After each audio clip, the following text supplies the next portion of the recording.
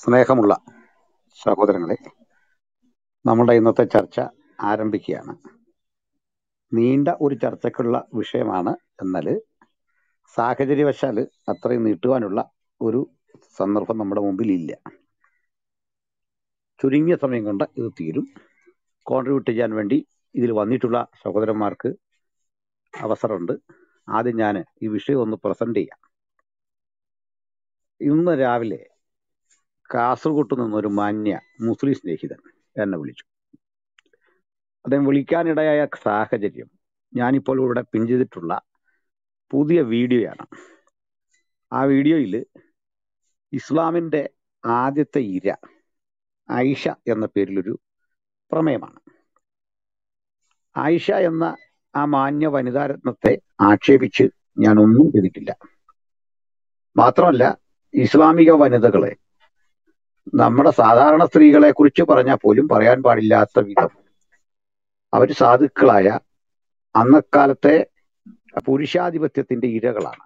അതുകൊണ്ട് അവര് ഒരു വിധത്തിലും ആരും ഒന്നും മോശമായി പറയുന്നത് ക്രൈസ്തവരുടെ രീതിയല്ല. അപ്പോൾ അദ്ദേഹം വീഡിയോ കേട്ടിട്ട് തന്നെയാണ് സംസാരിക്കുന്നത്. ആയിഷയെ ആക്ഷേപിച്ചു എന്നാ പറഞ്ഞത്. ഞാൻ പറഞ്ഞില്ല, ആയിഷ ഒരു പാവം പെൺകുട്ടി. ആ പെൺകുട്ടി അവർക്ക് ഭവിച്ച ചില പ്രശ്നങ്ങളെ ഞാൻ എടുത്തു കാട്ടി. ഇസ്ലാമിന്റെ ഇര അവരാണ്. ഇസ്ലാം എന്ന് പറയുന്ന ഒരു റിലീജിയൻ ധാർമ്മികമായ ഏതെങ്കിലും മൂല്യങ്ങളോ കാഴ്ചപ്പാടുകളോ മാനവരാശിക്ക് പ്രയോജനപ്പെടുന്ന എന്തെങ്കിലും മാതൃകയോ അല്ലെങ്കിൽ അഭിവൃദ്ധിക്കുതകുന്ന ഏതെങ്കിലും കാര്യങ്ങളോ അല്ല ലോകത്തോട് പറയുന്നത്. അത് സദാചാര വിരുദ്ധമായ മൂല്യങ്ങളും അന്യമത സ്പർദ്ധയും മനുഷ്യവിദ്വേഷവും ഒക്കെ കൊണ്ട് കലുഷിതമായ ഒരു മാർഗമാണ്. ആരെങ്കിലും അമുസ്ലിങ്ങൾ ഇസ്ലാമിനെ കുറിച്ച് മാന്യമായത് പറയുന്നതെങ്കിൽ ഒന്നുകിൽ ഭയപ്പെട്ടിട്ടോ അതല്ലെങ്കിൽ അതേക്കുറിച്ച് അറിവില്ലാത്തത് കൊണ്ടോ ആണ്. അങ്ങനെ വരുമ്പോൾ ഇസ്ലാം മൂല്യവത്തായ ഒരു മതമാണെന്നും അതിനൊക്കെ അപ്പുറത്ത്, നമ്മുടെ വിചിന്തനങ്ങൾക്ക് അപ്പുറത്ത്, അത് ഏറ്റവും അത്യാധുനികമായ ഒരു മാനവ സമൂഹത്തെ പോലും ഏതെങ്കിലും വിധത്തിൽ ഗുണപ്രദമായി സ്വാധീനിക്കുമെന്നുമുള്ള മുസ്ലിം ദാവാ പ്രഭാഷകരുടെ പ്രസംഗങ്ങൾ നമ്മൾ നിരന്തരം കേട്ടിരുന്നു. ഞാനും ഇസ്ലാമിനെ കുറിച്ച് ഒരു കാലഘട്ടത്തിൽ, അറിയാതിരുന്നൊരു കാലഘട്ടത്തിൽ, അത് മഹത്തരമാണെന്ന അവരുടെ വാദത്തെ തള്ളിയിരുന്നില്ല. അതിൻ്റെ ഒരു കാരണം എന്ന് പറയുന്നത്, ഏകദൈവം എന്നൊരു വാദം അവർ പറയുന്നു, വിഗ്രഹാരാധനയില്ല, ഹൈപ്പോത്തസിസ് സ്വന്തമായുള്ളൊരു മതം, ക്രിസ്ത്യാനിറ്റിയെ യഹൂദമതത്തെയൊക്കെ ഉൾക്കൊള്ളുന്നൊരു മതം എന്നൊക്കെ കാണുമ്പോൾ അതിനോട് തോന്നാവുന്ന സ്വാഭാവികമായ ഒരു ആദരവും ബഹുമാനവും ഒരു നിഷ്പക്ഷമതി എന്ന നിലയിൽ, മാത്രമല്ല ഈ വിഷയങ്ങളിൽ പഠനം നടത്താത്ത ഒരാളെന്ന നിലയിൽ എനിക്കും തോന്നിയിരുന്നു. എന്നാൽ പിന്നീട് ഈ മതത്തെപ്പറ്റി പഠിക്കും തോറും അഭിപ്രായ വ്യത്യാസങ്ങൾ കൂടുകയും, മാത്രമല്ല ആ മതത്തിന്റെ സ്ഥാപകനും ആ മതത്തിൽ ഒരുപക്ഷെ ദൈവത്തെക്കാൾ മുസ്ലിം സമൂഹം ബഹുമാനിക്കുകയും ചെയ്യുന്ന മുഹമ്മദിന്റെ സ്വകാര്യവും പരസ്യവുമായ ജീവിതത്തെപ്പറ്റിയും വിചിന്തനം നടത്തി വരുമ്പോൾ സമാനതകളില്ലാത്ത ക്രൂരതകളും സദാചാര വിരുദ്ധമായ പെരുമാറ്റവും കൊണ്ട് ചരിത്രത്തിലെ തന്നെ ഏറ്റവും അപമതിക്കപ്പെടുന്ന ഒരു വ്യക്തിത്വം അദ്ദേഹമാണെന്നും അദ്ദേഹത്തിൽ നിന്ന് പഠിക്കാനോ ഉൾക്കൊള്ളാനോ ഒന്നും മനുഷ്യരാശിക്കില്ലെന്നും ഈ കേവലം ചെറിയ അദ്ദേഹത്തിന്റെ ഇടപാടുകൾ പോലും മാനവ സമൂഹത്തെ ഏതെങ്കിലും തരത്തിൽ ഗുണീകരിക്കുന്നതോ ശക്തിപ്പെടുത്തുന്നതോ ഒന്നല്ലെന്നും ആ സരണിയിലൂടെ യാത്ര ചെയ്യുക വഴി മനുഷ്യൻ സഞ്ചരിക്കുന്നത് ക്രൂരതയുടെയും വ്യഭിചാരത്തിന്റെയും വഴിയിലൂടെയാണെന്നും ഉള്ള വകതിരിവും തിരിച്ചറിവും ഒക്കെ എനിക്ക് ലഭിക്കുകയുണ്ടായി. തദനന്തരം നമ്മൾ കണ്ട ക്രൈസ്തവ ലോകത്ത് ദാവാ പ്രഭാഷകർ എന്ന പേരിൽ ഇസ്ലാമിലെ മിഷണറി പ്രവർത്തനം ചെയ്യുന്ന ആളുകൾ അവരുടെ യുണീക്ക്നെസ് പറഞ്ഞല്ല അത്തരത്തിൽ ഒരു പ്രവൃത്തിക്ക് മുതിർന്നത്. ഞാനും മിഷണറി പ്രവർത്തനത്തിന്റെ ഭാഗമായി നിൽക്കുന്ന എളിയ സഹോദരനാണ്. വിശേഷിച്ച് കേരളത്തിന് പുറത്ത് ഇന്ത്യ മഹാരാജ്യത്തിന്റെ പലയിടങ്ങളിൽ ആദിവാസികൾ, ചേരി നിവാസികൾ, ഡൗൺ റോഡൻ പീപ്പിൾസ്, പലതരത്തിൽ ബഹിഷ്കരിക്കപ്പെടുന്ന ആളുകൾ, പാർശ്വവൽകൃതരുടെ അരികിലേക്ക് സഭാവിഭാഗ വ്യത്യാസമന്യേ ആളുകൾ കടന്നുപോയി യേശുവിനെ പറ്റി പറയാറുണ്ട്. കാത്തലിക്സ് ആണ് അതിൽ മുൻപന്തിൽ നിൽക്കുന്ന ഒരു സമൂഹം. അവരുടെ അംഗസംഖ്യയ്ക്ക് ആനുപാതികമായി തന്നെ ഈ മേഖലയിൽ ത്യാഗസന്നദ്ധരായി പണിയെടുക്കുന്ന കന്യാസ്ത്രീകൾ, ഛത്തീസ്ഗഡിലും മറ്റും പുരോഹിതന്മാർ ക്രൂരമായി ആക്രമിക്കപ്പെടുന്ന ഒരു പരിസ്ഥിതിയൊക്കെ ഉണ്ട് നമ്മുടെ മുമ്പിൽ. ഞാനിതൊക്കെ പറഞ്ഞത് അങ്ങനെ പോയി കുടുംബജീവിതവും മറ്റ് സ്വകാര്യ സമ്പത്തും ഒക്കെ വേണ്ടെന്ന് വെച്ച് പോയി പണിയെടുക്കുന്ന ആയിരക്കണക്കിന് ആളുകൾ ചെയ്യുന്നത്, ലോകത്ത് തന്നെ ചെയ്യുന്നത്, ഇസ്ലാമിനെ വിമർശിച്ചോ ഹിന്ദുക്കളെ വിമർശിച്ചോ അല്ല ഞങ്ങളുടെ മിഷണറി പ്രവർത്തനങ്ങൾ. ഒരു സഭയും ഇതര മതങ്ങളെ വിമർശിച്ചുകൊണ്ടൊന്നും ചെയ്യാറില്ല, അതിന്റെ ആവശ്യമില്ല. കാരണം ക്രിസ്ത്യാനിറ്റിക്ക് ഒരു യുണീക്നെസ് ഉണ്ട്, ഒരു സവിശേഷത. അത് സാഹോദര്യത്തിന്റെയും മാനവ സ്നേഹത്തിന്റെയാണ്. കുഷ്ഠരോഗികളുടെ മുറിവ് കെട്ടുവാനും, കഷ്ടത അനുഭവിക്കുന്നവരോട് പക്ഷം ചേരാനും, വിശക്കുന്നവർക്ക് അന്നം കൊടുക്കാനും, സർവോപരി സാഹോദര്യത്താൽ അവരെ നെഞ്ചോട് ചേർത്ത് പിടിക്കാനും ഒക്കെ കഴിയുന്ന സ്നേഹാധിഷ്ഠിതമായ ഒരു സമീപനത്തിലാണ് ലോകത്തിലേക്ക് ക്രിസ്ത്യാനിറ്റം വരുന്നതും അങ്ങനെയാണ് ആളുകൾ സ്വീകരിക്കുന്നതും. ഇസ്ലാം അതിന്റെ മതപ്രചരണ രീതിക്ക് വാള് പറ്റാത്ത ഇടത്ത്, സമ്മർദ്ദം പറ്റാത്ത ഇടത്ത്, ആയുധം പ്രയോഗിക്കാനാവാത്ത ഇന്ത്യ പോലെയുള്ള സ്ഥലങ്ങളിൽ നടത്തുന്ന രീതി എന്നത് ഇതര മത വിമർശനത്തിന്റെ അന്ധമായൊരു വഴിയിലൂടെ സഞ്ചരിക്കുകയായിരുന്നു. ഭഗവത്ഗീതയെ, രാമായണത്തെ, അന്യമതസ്ഥരുടെ കൃതികളെ ഒക്കെ വിമർശിച്ചിട്ട് ബൈബിളിലേക്ക് കടന്ന് ബൈബിളിൽ ചില ശരിയും ചില തെറ്റുമുണ്ട് എന്ന് സ്ഥാപിച്ച് ആ ശരിയെല്ലാം ഇസ്ലാം അംഗീകരിച്ചു എന്നും തെറ്റായി കാണുന്നവ വർജിച്ചു എന്നും പറഞ്ഞുള്ള ഒരു പ്രസംഗ ആഭാസം നമ്മൾ തെരുവീഥികളിൽ കണ്ടു. എന്താണ് ആ ശരി തെറ്റെന്ന് ചോദിച്ചാൽ വലിയ തമാശയാണ്. ബൈബിൾ അതിശക്തമായി തന്നെ തിന്മകൾക്കെതിരെ നിലയുറപ്പിച്ചു. കൊലയ്ക്കെതിരെ, വ്യഭിചാരത്തിനെതിരെ, എല്ലാത്തരം ദുഷ്പ്രവൃത്തിക്കെതിരെ നിലയുറപ്പിച്ചപ്പോൾ അവയൊക്കെ മനുഷ്യന്റെ കൈകടത്തലാൽ വന്നു എന്നാണ് ഇവരുടെ വാദം. ഫോർ എക്സാമ്പിൾ, ഒരു കവിളത്തടിക്കുന്നവന് മറുകവിൾ കാണിക്കുക എന്ന ക്രിസ്തുവിന്റെ ധർമ്മശാസ്ത്ര പ്രമേയം ബൈബിളിൽ മനുഷ്യൻ കൊണ്ടുവന്നാണെന്നാണ് മറ്റാരോ, യേശു അറിയാതാരോ കൈകടത്തി എന്നാണ് പറയുന്നത്. സ്ത്രീയെ മോഹിക്കത്തക്കവണ്ണം അവളെ നോക്കുന്നവൻ വ്യഭിചാരം ചെയ്തു എന്ന് പറയുന്നത് മനുഷ്യൻ കൈകടത്തിയതാണ് എന്നാണ്. എന്നിട്ട് ഇതുവഴി ബൈബിളിൽ ഇങ്ങനെ യഥാർത്ഥ ഈഞ്ചിയിലിൽ ഇതൊന്നും ഇല്ലെന്നും മനുഷ്യൻ കൈകടത്തിയതൊക്കെ മാറ്റിയെന്നും യേശുക്രിസ്തു ഇങ്ങനെ അല്ലായിരുന്നെന്നും യേശുക്രിസ്തുവിന്റെ വഴിയിലൂടെ നബി വന്നെന്നും നബി സ്ത്രീകളെ ഇങ്ങനെ നോക്കിയിട്ടുണ്ടെങ്കിൽ അത് കാരുണ്യമാണെന്നും അത് ദയയാണെന്നും അദ്ദേഹം വെട്ടിയിട്ടുണ്ടെങ്കിൽ അത് വാത്സല്യം കൊണ്ടാണെന്നും അദ്ദേഹം പിഞ്ചോമനകളെ കല്യാണം കഴിച്ചെങ്കിൽ അത് കെട്ടുപ്രായം തിരിഞ്ഞ് നിൽക്കുന്ന പെണ്ണിനോടുള്ള മമത കൊണ്ടാണെന്നും ഒക്കെയുള്ള രൂപേണ ദുർവ്യാഖ്യാനങ്ങളോടെ വന്നപ്പോൾ ദാവാപ്രഭാഷകരെ എണ്ണം പറഞ്ഞ് കുറിക്കുകൊള്ളുന്ന മറുപടികളോടെ ഞങ്ങൾ ചിലർ രംഗത്ത് വരികയും ആ ചുവട് പിൻപറ്റിക്കൊണ്ട് നൂറുകണക്കിനല്ല ആയിരക്കണക്കിന് ക്രിസ്തുവിന്റെ അനുഗാമികൾ പലയിടങ്ങളിൽ എഴുന്നേറ്റു. അവർക്കൊക്കെ ഇന്ന് ഖുറാന്റെ അബദ്ധങ്ങൾ കൃത്യമായി കണക്കൊപ്പിച്ച് പറയാൻ പാകത്തിന്, റഫറൻസുകൾ ഓർത്തിരുന്ന് സംസാരിക്കാൻ പാകത്തിന്, എതിർപക്ഷത്തെ തറപറ്റിക്കാൻ പാകത്തിന് വേണ്ട ഒരു പരിശീലനം സാമൂഹ്യ മാധ്യമ സമൂഹത്തിൽ നിന്ന് ലഭിക്കാൻ വഴിയൊരുക്കി. സ്ത്രീ പുരുഷ ഭേദമന്യേ ഞങ്ങളുടെ യൗവനക്കാര്, ഞങ്ങൾക്കിടയിലെ സാധാരണക്കാരായ മനുഷ്യർ ബൈബിൾ പഠിക്കുന്ന ഗൗരവത്തോടെ ഖുറാൻ ഉയർത്തുന്ന വാദങ്ങളെയും ദാവാപ്രഭാഷകർ കൊണ്ടുവരുന്ന എല്ലാത്തരം പഠനങ്ങളെയും നിഷ്പ്രഭമാക്കുന്ന ഒരു പരിതസ്ഥിതി കണ്ടു. ഒരു ഘട്ടത്തിൽ സാമൂഹ്യ മാധ്യമങ്ങളിൽ സ്വീകാര്യത കിട്ടിയത് എക്സ് മുസ്ലിങ്ങൾ എന്നുള്ള ജബാർ മാഷിനും അതുപോലെ തന്നെ ലിയാഖത്ത് അലിക്കും ആര്യ ഹുസൈനും അവരൊക്കെ നടത്തുന്ന ചർച്ചകൾക്കായിരുന്നെങ്കിൽ പിൽക്കാലത്ത് അവർ ചിലരൊക്കെ തിരിഞ്ഞ് യമുഡാപ്പികൾ എന്നൊരു പുതിയ വർഗമായി പരിണമിച്ചത് നമ്മൾ കണ്ടു. അങ്ങനെ ഒരേ സമയം ഖുറാനെ വിമർശിക്കുക, മറുവശത്ത് ഭീകരതയുടെ കാവലാളുകളായി എവിടേക്കോ വിധേയരായി നിൽക്കുന്നതുമായ ഒരു കാഴ്ച കണ്ട് ഞങ്ങളെ ചാപ്പകുത്തി ഞങ്ങൾ സംഘികളുടെ പണം കൈപ്പറ്റിക്കൊണ്ട് ഇത്തരത്തിൽ പ്രവർത്തിക്കുന്നു എന്ന വ്യാജം പലയിടത്തായി തട്ടിവിട്ട് ആക്ഷേപിക്കാനും ഒതുക്കാനും നോക്കി. കള്ളക്കേസുകൾ പ്രചരിപ്പിച്ചും ഞങ്ങൾക്കെതിരെ ഭീഷണികൾ മുഴക്കിയും തലയെടുക്കുമെന്നുള്ള വ്യാജ പ്രചരണങ്ങൾ നടത്തിക്കൊണ്ടും അവർ കൊണ്ടുവന്ന ഒരു പ്രലോഭനങ്ങളും ഒരിക്കലും മൈൻഡ് ചെയ്യാതെ നമ്മൾ ശക്തരായി മുന്നേറിയപ്പോൾ കാണുന്നൊരു കാഴ്ച, ഇന്ന് സാമൂഹ്യ മാധ്യമങ്ങളിൽ ക്രൈസ്തവർ ഒരു പോസ്റ്റ് ഇട്ടാൽ അത് ചർച്ച ചെയ്യാൻ ആയിരക്കണക്കിന് ആളുകൾ വരുന്ന ഒരു പരിസ്ഥിതി ഉണ്ടായി. ഞങ്ങൾ ഈ ചർച്ച 6 മണിക്ക് വെച്ചതാണ്, എന്നാൽ 2 മണി മുതലുള്ള സമയം ഒഴിവുണ്ട്, അപ്പോൾ അവിടേക്കൊന്ന് മാറ്റിവെക്കാമോ എന്ന ഞങ്ങളുടെ ചില സഹോദരന്മാരുടെ താല്പര്യം പരിഗണിച്ചാണ് 2 മണിയിലേക്ക് ഇത് മാറ്റിയത്.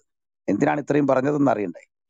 ഇന്ന് എക്സ് മുസ്ലിങ്ങൾ ഉയർത്തുന്ന വെല്ലുവിളികളെക്കാൾ ശക്തമായി തന്നെ വസ്തുതകൾ ഉദ്ധരിച്ചുകൊണ്ട്, പ്രാമാണിക ഗ്രന്ഥങ്ങൾ ഉദ്ധരിച്ചുകൊണ്ട്, ചരിത്ര വസ്തുതകളെ നിരത്തിക്കൊണ്ട് ദാവപ്രഭാഷകരുടെ മുഴുവൻ ചോദ്യങ്ങളുടെയും മുനയൊടിക്കുന്ന ഒരു പരിസ്ഥിതിയിലേക്ക് എത്തിയ കാര്യങ്ങൾ ഈ ഘട്ടത്തിൽ ദാവപ്രഭാഷകരുടെ ഇന്ത്യയിലെ തന്നെ തലതൊട്ടപ്പനായിരുന്ന സക്കീർ നായിക്ക് ദേശവിരുദ്ധൻ എന്ന മുദ്ര ചാർത്തിക്കൊണ്ട് അദ്ദേഹത്തിന് ഇന്ത്യയിലേക്ക് ഇനി 5 വർഷം കൂടി യാത്ര ചെയ്യാനാവാത്ത വിധം അദ്ദേഹത്തിന്റെ വഴി തടയപ്പെട്ടിരിക്കുന്നു.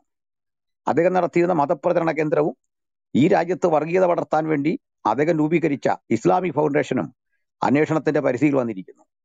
അദ്ദേഹത്തിൽ നിന്ന് ആവേശം ഉൾക്കൊണ്ടുകൊണ്ട് അദ്ദേഹത്തെ അനുകരിച്ച് അതേ രൂപത്തിലും ഭാവത്തിലും ഇവിടെയും പ്രചരണം നടത്തിയ അക്ബറുടെ പീസ് ഫൗണ്ടേഷൻ, അദ്ദേഹത്തിന്റെ ഇതര സ്ഥാപനങ്ങൾ, ഇവിടെ നിന്നൊക്കെ പുറത്തിറങ്ങുന്ന വിഷലിപ്തമായ സാഹിത്യങ്ങളും ഈ രാജ്യത്തിന്റെ സുസ്ഥിരതയ്ക്ക് വരത്തക്ക വിധം നമ്മുടെ രാജ്യത്തിലെ തീവ്രവാദി സംഘങ്ങളെ പിന്തുണയ്ക്കുന്ന തരത്തിൽ ഇന്ത്യയെ 10 വർഷം കൊണ്ട് ഇസ്ലാമിക രാജ്യമാക്കണമെന്ന ഹിഡൻ അജണ്ടയോടെ പെരുമാറുന്ന മുജാഹിദ് ബാലിശ്ശേരിയെ പോലെയുള്ള ആളുകളും, മറുവശത്ത് മ്ലേച്ഛമായ 6-ാം നൂറ്റാണ്ടിലെ ദുരാചാരങ്ങൾ അപ്പടി തിരിച്ച് ഇന്ത്യയിലേക്ക് കൊണ്ടുവരണമെന്നും അതുവഴി ഒരു ഷാഡോ ഇസ്ലാമിക് രാജ്യം ഇപ്പോഴേ നിലനിർത്തിക്കൊണ്ട് പ്രവർത്തിക്കുന്ന വിവിധ തരം സംഘടനകൾ, സമാധാനകാംക്ഷികൾ അവിടെ ഉണ്ടെന്നൊരു വെപ്പാണ്. പക്ഷേ അവരും മൗനം കൊണ്ട് തീവ്രവാദങ്ങളെ അനുകൂലിക്കുന്നു.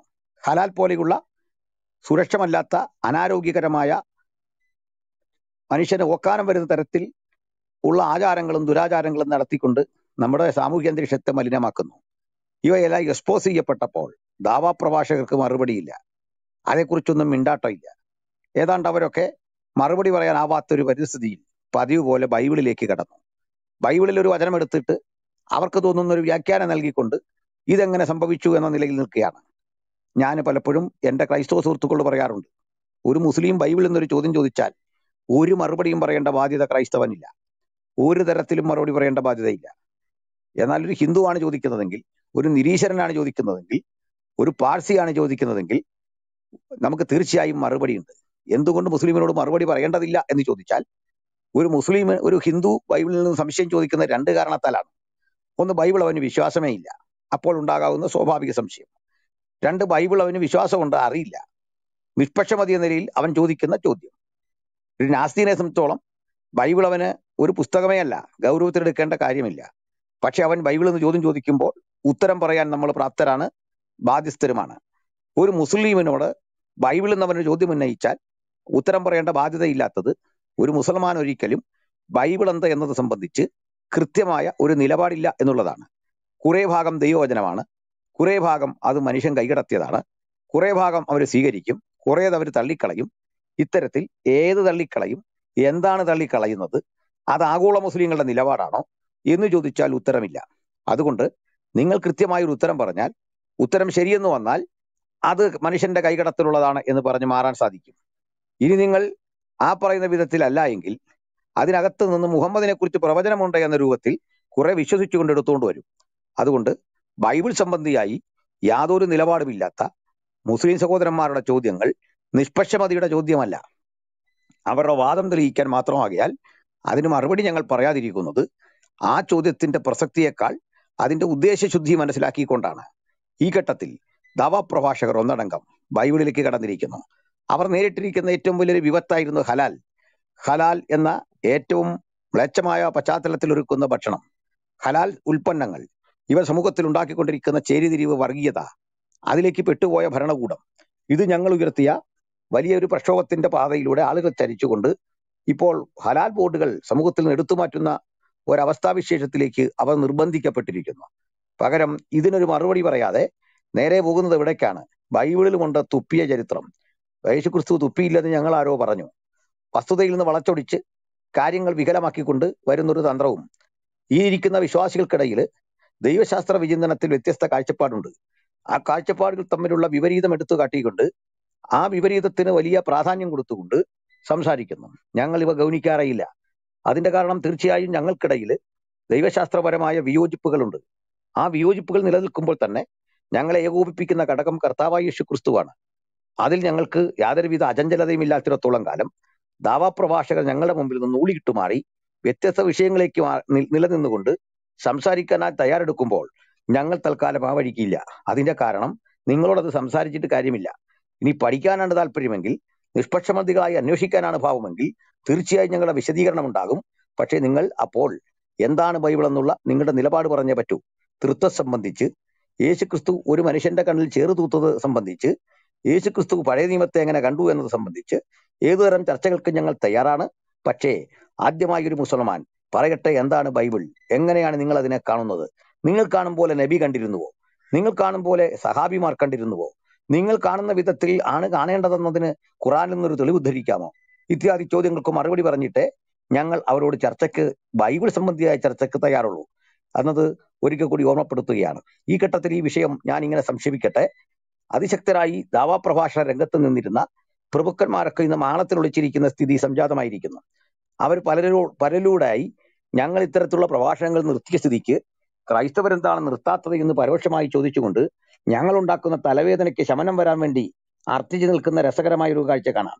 ഒരു പക്ഷത്ത് അങ്ങനെ കാണുമ്പോൾ മറുവശത്ത് അക്ബർ സാഹിബിനെ പോലെയുള്ളവർ ഭൂതകാലത്തോട് പോരാടുകയാണ്. മദ്യം വിളമ്പുന്ന യേശുവെന്ന് ആക്ഷേപിച്ച് കാനാവിലെ കല്യാണത്തിൽ ഒരു സംഭവത്തെ വല്ലാതെ വൾഗറാക്കി ചിത്രീകരിച്ച മനുഷ്യൻ ലക്ഷദ്വീപിൽ പോയി കള്ളു കുടിച്ച കഥയും മുഹമ്മദ് നബീദ് എന്ന മദ്യം കുടിച്ച കഥയും പറഞ്ഞ് പരമാവധി വെളുപ്പിക്കാനുള്ള ശ്രമത്തിലാണ്. മുഹമ്മദ് ഒരു സ്ത്രീയോട് ആക്ഷേപകരമായി ഇടപെടുന്ന ഒരു രംഗം, സൗഖ് എന്ന ഉദ്യാനത്തിൽ നടക്കുന്ന സംഭവം, ശരീരദാനം സംബന്ധിച്ചുള്ള ഒരു കാര്യം. ഒരു സ്ത്രീയോട് ചോദിക്കുന്നു, നീ നിന്റെ ശരീരം എനിക്ക് ദാനം ചെയ്യുക. തിരിച്ചവൾ പോടാ എന്ന് പ്രതികരിക്കുന്നതിനേക്കാൾ കനത്ത വാക്കുകൾ ഉപയോഗിച്ച് നബിയെ ഗെറ്റൗട്ട് അടിക്കുന്ന ചരിത്രത്തിലെ ഏറ്റവും ഒരു പ്രവാചകൻ ഇളിഭ്യനാകുന്ന കാഴ്ച. ഇതൊക്കെ എടുത്തു പറയുമ്പോൾ ഇസ്ലാമിക യുവതകൾക്കിടയിൽ ഒരു അപകർഷതാബോധം ഉരുത്തിരിയുന്നു എന്ന് പരിതപിക്കുന്ന അക്ബർ സാഹിബ് ഭൂതകാലത്തോട് പോരാടുന്നു. മുഹമ്മദ് ഈസയാകട്ടെ ഖുറാനിൽ നിന്ന് ഏത് ചോദ്യം ചോദിച്ചാലും ബൈബിളിൽ കൂടുന്ന പഴയ ആ ശൈലി പുറത്തെടുത്തിരിക്കുന്നു. മുജാഹിദ് ബാലിശ്ശേരിയാകട്ടെ അർത്ഥത്തിൽ നിന്ന് വളച്ചൊടിച്ചുകൊണ്ട് ഞങ്ങളുടെ വാക്കുകളെ ഉദ്ധരിച്ച് ഞങ്ങൾക്ക് നേരെ തിരിഞ്ഞു വരുന്നു. ഇവയൊക്കെ കാണാൻ മുസ്ലിങ്ങൾ പോലും ഇത് രംഗത്തില്ല എന്നുള്ളത് എത്ര ഖേദകരമായൊരു വസ്തുതയാണ്. ഞങ്ങളൊക്കെ ഒരു വീഡിയോ ചെയ്യുമ്പോൾ മണിക്കൂറുകൾ കൊണ്ട് അതിലേക്ക് ധാരാളം ആളുകൾ ശ്രദ്ധാലുക്കളായി എല്ലാ ഭാഗത്തു നിന്നും വരുമ്പോൾ സ്വന്തം സമൂഹം പോലും അതിനെ പിന്തുണയ്ക്കാനില്ലാതെയും കമന്റുകളെ ഭയന്നും കമന്റ് ബോക്സ് ഓഫാക്കിക്കൊണ്ട് ഇങ്ങനെയുള്ള ആളുകൾ യാഥാർത്ഥ്യത്തിൽ നിന്ന് ഒളിച്ചുവിടുന്ന ഈ നിഷ്ക്രിയത ആരാണ് ഇവിടെ സൃഷ്ടിച്ചത്? ഞങ്ങളല്ല ഇതിന്റെ ഉത്തരവാദികൾ. 3 പതിറ്റാണ്ടുകൾ ഇവരൊക്കെ സ്വപ്നഗോപുരത്തെ തകർക്കാൻ ഞങ്ങൾക്ക് ഏതാനും മിനിറ്റുകൾ മാത്രം മതിയായിരുന്നെങ്കിൽ ഒന്ന് ഉറപ്പിച്ചു പറഞ്ഞ് ഞാൻ നിർത്തട്ടെ. ക്രൈസ്തവരുടെ ആശയപരമായ കരുത്തിനെ നേരിടാൻ ഒരിക്കലും ഇത്തരത്തിലെ ദാവാപ്രഭാഷകർക്കാകില്ല. ഒന്നുകൂടെ ഇങ്ങനെ പറഞ്ഞു നിർത്താം. കുരിശിന്റെ മീതെ ഉദിച്ചു നിൽക്കാൻ കേൾപ്പുള്ള ഒറ്റ ചന്ദ്രക്കലയും ലോകത്തില്ല. ആയുധം കൊണ്ട് ഏറ്റുമുട്ടിയാൽ ഒരുപക്ഷെ നിങ്ങൾക്ക് ഞങ്ങളെ നിഷ്പ്രഭരാക്കാൻ കഴിഞ്ഞേക്കാം. പക്ഷെ ആശയം കൊണ്ടാണ് ഏറ്റുമുട്ടുന്നതെങ്കിൽ കുരിശും ചന്ദ്രക്കലയും തമ്മിലുള്ള ഏറ്റുമുട്ടലിൽ ഒരു വിധത്തിലും ചന്ദ്രക്കലയ്ക്ക് മേന്മയവകാശപ്പെടാനാവാത്ത വിധത്തിൽ അജയ്യമായ യുദ്ധായുധമാണ് കുരിശ്. അത് മാനവചരിത്രത്തെ ഇന്ന് കാണുന്ന അളവിലേക്ക് വളർത്തി പരിഷ്കരിച്ച് അതിനെ പരിപാലിച്ചു കൊണ്ടുപോകുന്ന ഉദാത്തമായ സ്നേഹത്തിന്റെ മാർഗമാണ്. കരവാളുകൊണ്ട് ഖണ്ഡം കുത്തിപ്പിളർന്ന് പ്രാണൻ കളയാൻ അടുത്തു വരുന്നവനെയും കരം നീട്ടി ആശീർവദിച്ച് തന്റെ മാർവിടത്തിലേക്ക് ചേർക്കുന്ന അജയ്യനായ ഗുരുവിന്റെ പേരാണ് കർത്താവായ യേശു ക്രിസ്തു. അവിടെ നെറ്റെടുത്ത കുരിശുമരം ത്യാഗത്തിന്റെ സമ്മേളനമെങ്കിൽ, സ്നേഹത്തിന്റെ സമ്മേളനമെങ്കിൽ, വേദനിക്കുന്നവന്റെ പക്ഷം ചേരുന്ന ആ ക്രൂശുമരത്തെയാണ് ഞങ്ങളുടെ മാർഗദർശിയായി അതിൽ അമരുന്ന യേശുക്രിസ്തുവിനെയുമാണ് കണ്ടിട്ടുള്ളത്. അതുകൊണ്ട് ക്രൂശിന്റെ വചനം നശിച്ചു പോകുന്നവർക്ക് ഭോഷത്വവും യേശുവിന്റെ വക്കിലേക്ക് എടുക്കുന്ന ഞങ്ങൾക്ക് അത് രക്ഷയുടെ ഉദാത്തമായ സിദ്ധാന്തവുമാണ്. അതുകൊണ്ട് കുരിശും ചന്ദ്രക്കലയും തമ്മിലുള്ള ഈ ഏറ്റുമുട്ടലിൽ ആദിദാരുണമായി തകർന്നുപോയ, പ്രകാശം ത്യജിച്ചു പോയി കഴിഞ്ഞ ഏതാണ്ട് ഇരുട്ടിലേക്ക് അമരുന്ന ചന്ദ്രക്കലയുടെ പരിതാപപരമായ അവസ്ഥയിൽ ഞങ്ങൾക്ക് സഹതാപം.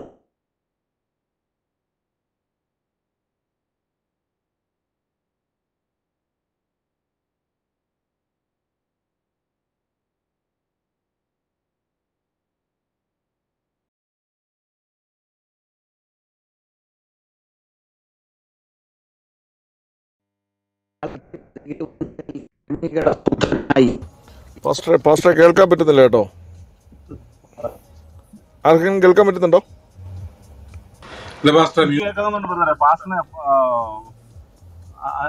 പാസ്റ്ററെ ആരെങ്കിലും ജിമ്മി പാസ്റ്ററിനെ എങ്ങാനും ഒന്ന് മോഡറേറ്റർ ആക്കിയിട്ടൊന്ന് പുറത്തു പോയിട്ട് വരാമോ? കേൾക്കത്തില്ല.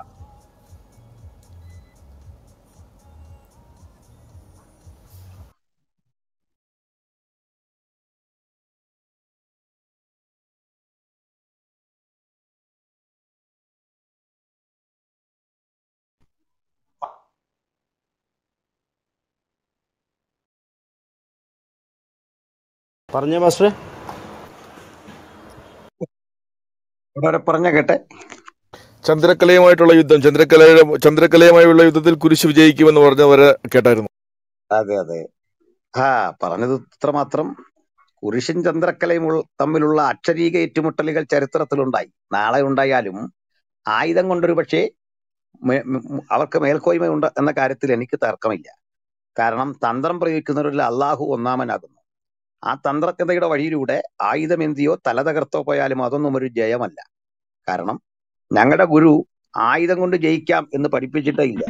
വാൾ ഉറയിലിടുന്ന മാർഗമാണിത്, വാൾ എടുക്കുന്ന മാർഗമല്ല, ചോര ചൊരിയുന്ന മാർഗമല്ല, അത് സ്വന്തം ചോര ചിന്തുന്ന മാർഗമാണ്. ആവശ്യം വന്നാൽ ആർക്കു വേണ്ടിയും പ്രാണനെ കൊടുത്തുകൊള്ളണം എന്ന ഉറപ്പിലാണ് ഞങ്ങളുടെ ഗുരു ഞങ്ങളെ ഇഹലോകത്തിൽ തന്റെ ദൗത്യത്തിന് അയച്ചിട്ടുള്ളത്.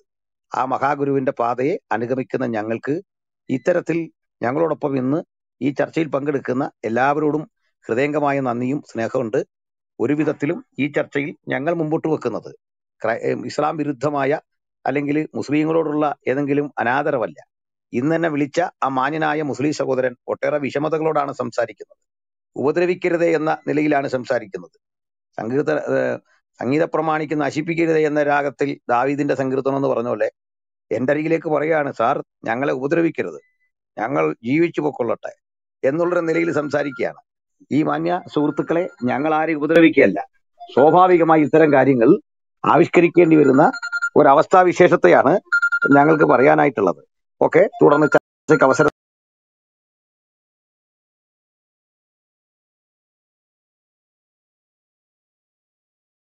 സുജോ ബ്രദറെ, സുജോ ബ്രദർ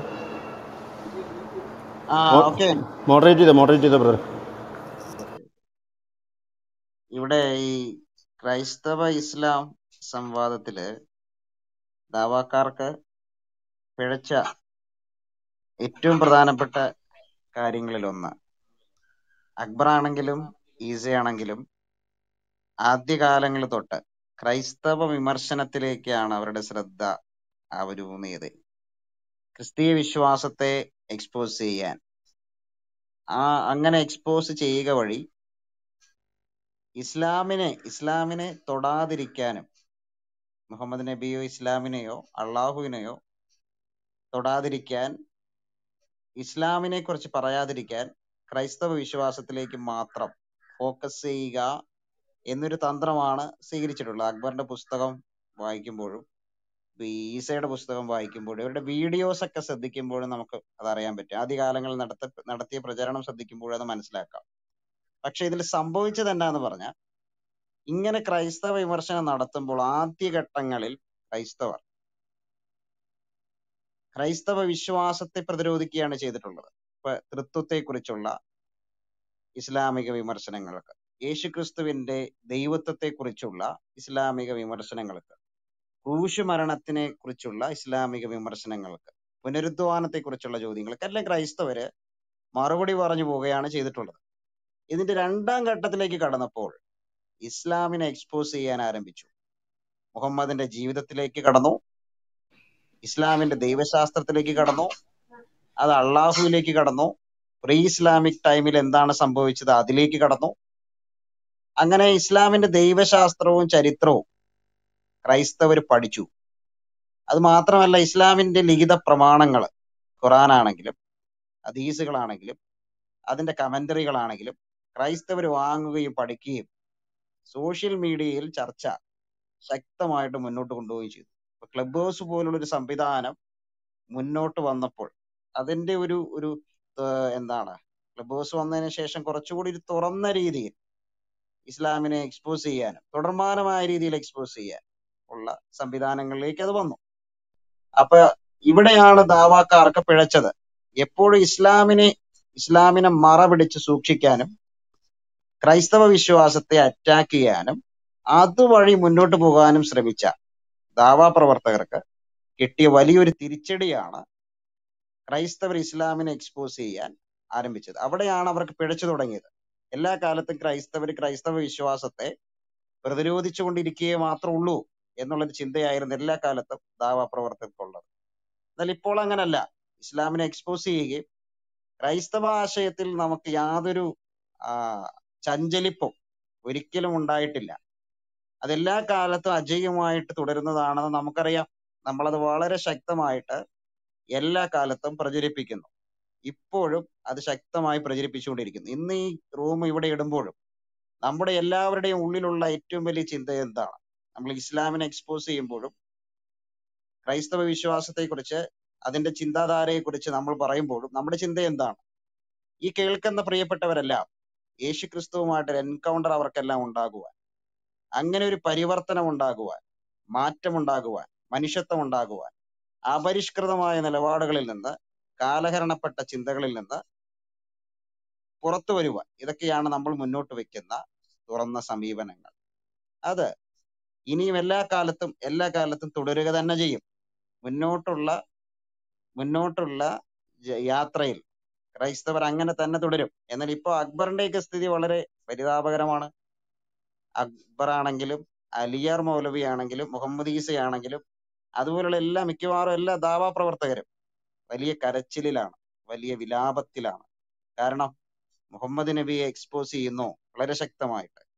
സീറകൾ എടുക്കുന്നു, തഫ്സീറുകൾ എടുക്കുന്നു, ഹദീസുകൾ എടുക്കുന്നു. ഇന്ന ഹദീസുകൾ ഇന്ന രീതിയിൽ ഇന്ന സ്ഥലത്ത് ഉണ്ടെന്ന് ക്രൈസ്തവർ പറയുന്നു. അത് പലപ്പോഴും ഇവിടെ ഇപ്പൊ IBTയിൽ ചർച്ചയ്ക്ക് വരുന്ന മുസ്ലിം സുഹൃത്തുക്കളെയൊക്കെ നമ്മൾ പഠിപ്പിക്കേണ്ട അവസ്ഥയുണ്ട്. ഹദീസുകളിൽ എന്താണുള്ളത്, ഹദീസുകൾ ഇങ്ങനെ പറഞ്ഞിട്ടുണ്ട് എന്നുള്ള കാര്യം പലപ്പോഴും ഇവിടെ ചർച്ചയ്ക്ക് വരുന്ന മുസ്ലിം സുഹൃത്തുക്കളെ നമ്മൾ പഠിപ്പിക്കേണ്ട ഒരു അവസ്ഥയിലെത്തി. അപ്പൊ അതുവരെ എത്തി കാര്യങ്ങള്.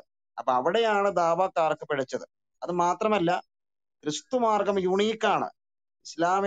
ഇസ്ലാമിന്റെ ആശയങ്ങൾക്ക്, ചിന്താധാരകൾക്ക് ഒരിക്കലും ക്രിസ്തു മാർഗത്തെ തൊടാൻ കഴിയത്തില്ല. കാരണം നമുക്കൊരു റോൾ മോഡൽ ഉണ്ട്. അലിയാർ മൗലവി പറഞ്ഞ പോലുള്ള റോൾ മോഡൽ അല്ല. നമുക്കുള്ള റോൾ മോഡൽ യേശു ക്രിസ്തുവാണ്. എല്ലാ മനുഷ്യരെയും ഇന്നും സ്വാധീനിച്ചു കൊണ്ടിരിക്കുന്ന, എല്ലാവർക്കും പരിവർത്തനം കൊടുത്തുകൊണ്ടിരിക്കുന്ന, മാറ്റം വരുത്തിക്കൊണ്ടിരിക്കുന്ന, ഇത്രയധികം ലോകത്തിൽ ഏറ്റവും കൂടുതൽ സ്വാധീനിക്കപ്പെട്ട തിന്മയെ നന്മയാൽ ജയിക്കുക എന്ന് പറഞ്ഞ, ഞാൻ തന്നെ വഴിയും സത്യവും ജീവനുമാകുന്നു എന്ന് പറഞ്ഞ, ശത്രുവിനെ സ്നേഹിക്കാൻ പറഞ്ഞ യേശുക്രിസ്തുവാണ്. അങ്ങനെ യേശുക്രിസ്തുവിന് പകരം വെക്കുവാൻ ഒരു ആശയം ഇസ്ലാമിനില്ല. അത് ഒരു കാലത്തുമില്ല. അങ്ങനെ ഇല്ലാത്തിടത്തോളം കാലം ക്രിസ്തു മാർഗം എപ്പോഴും അജയമായിട്ട് തുടരും. മറ്റുള്ള സഹോദരന്മാരുണ്ട്, നിങ്ങൾക്ക് അതിനെ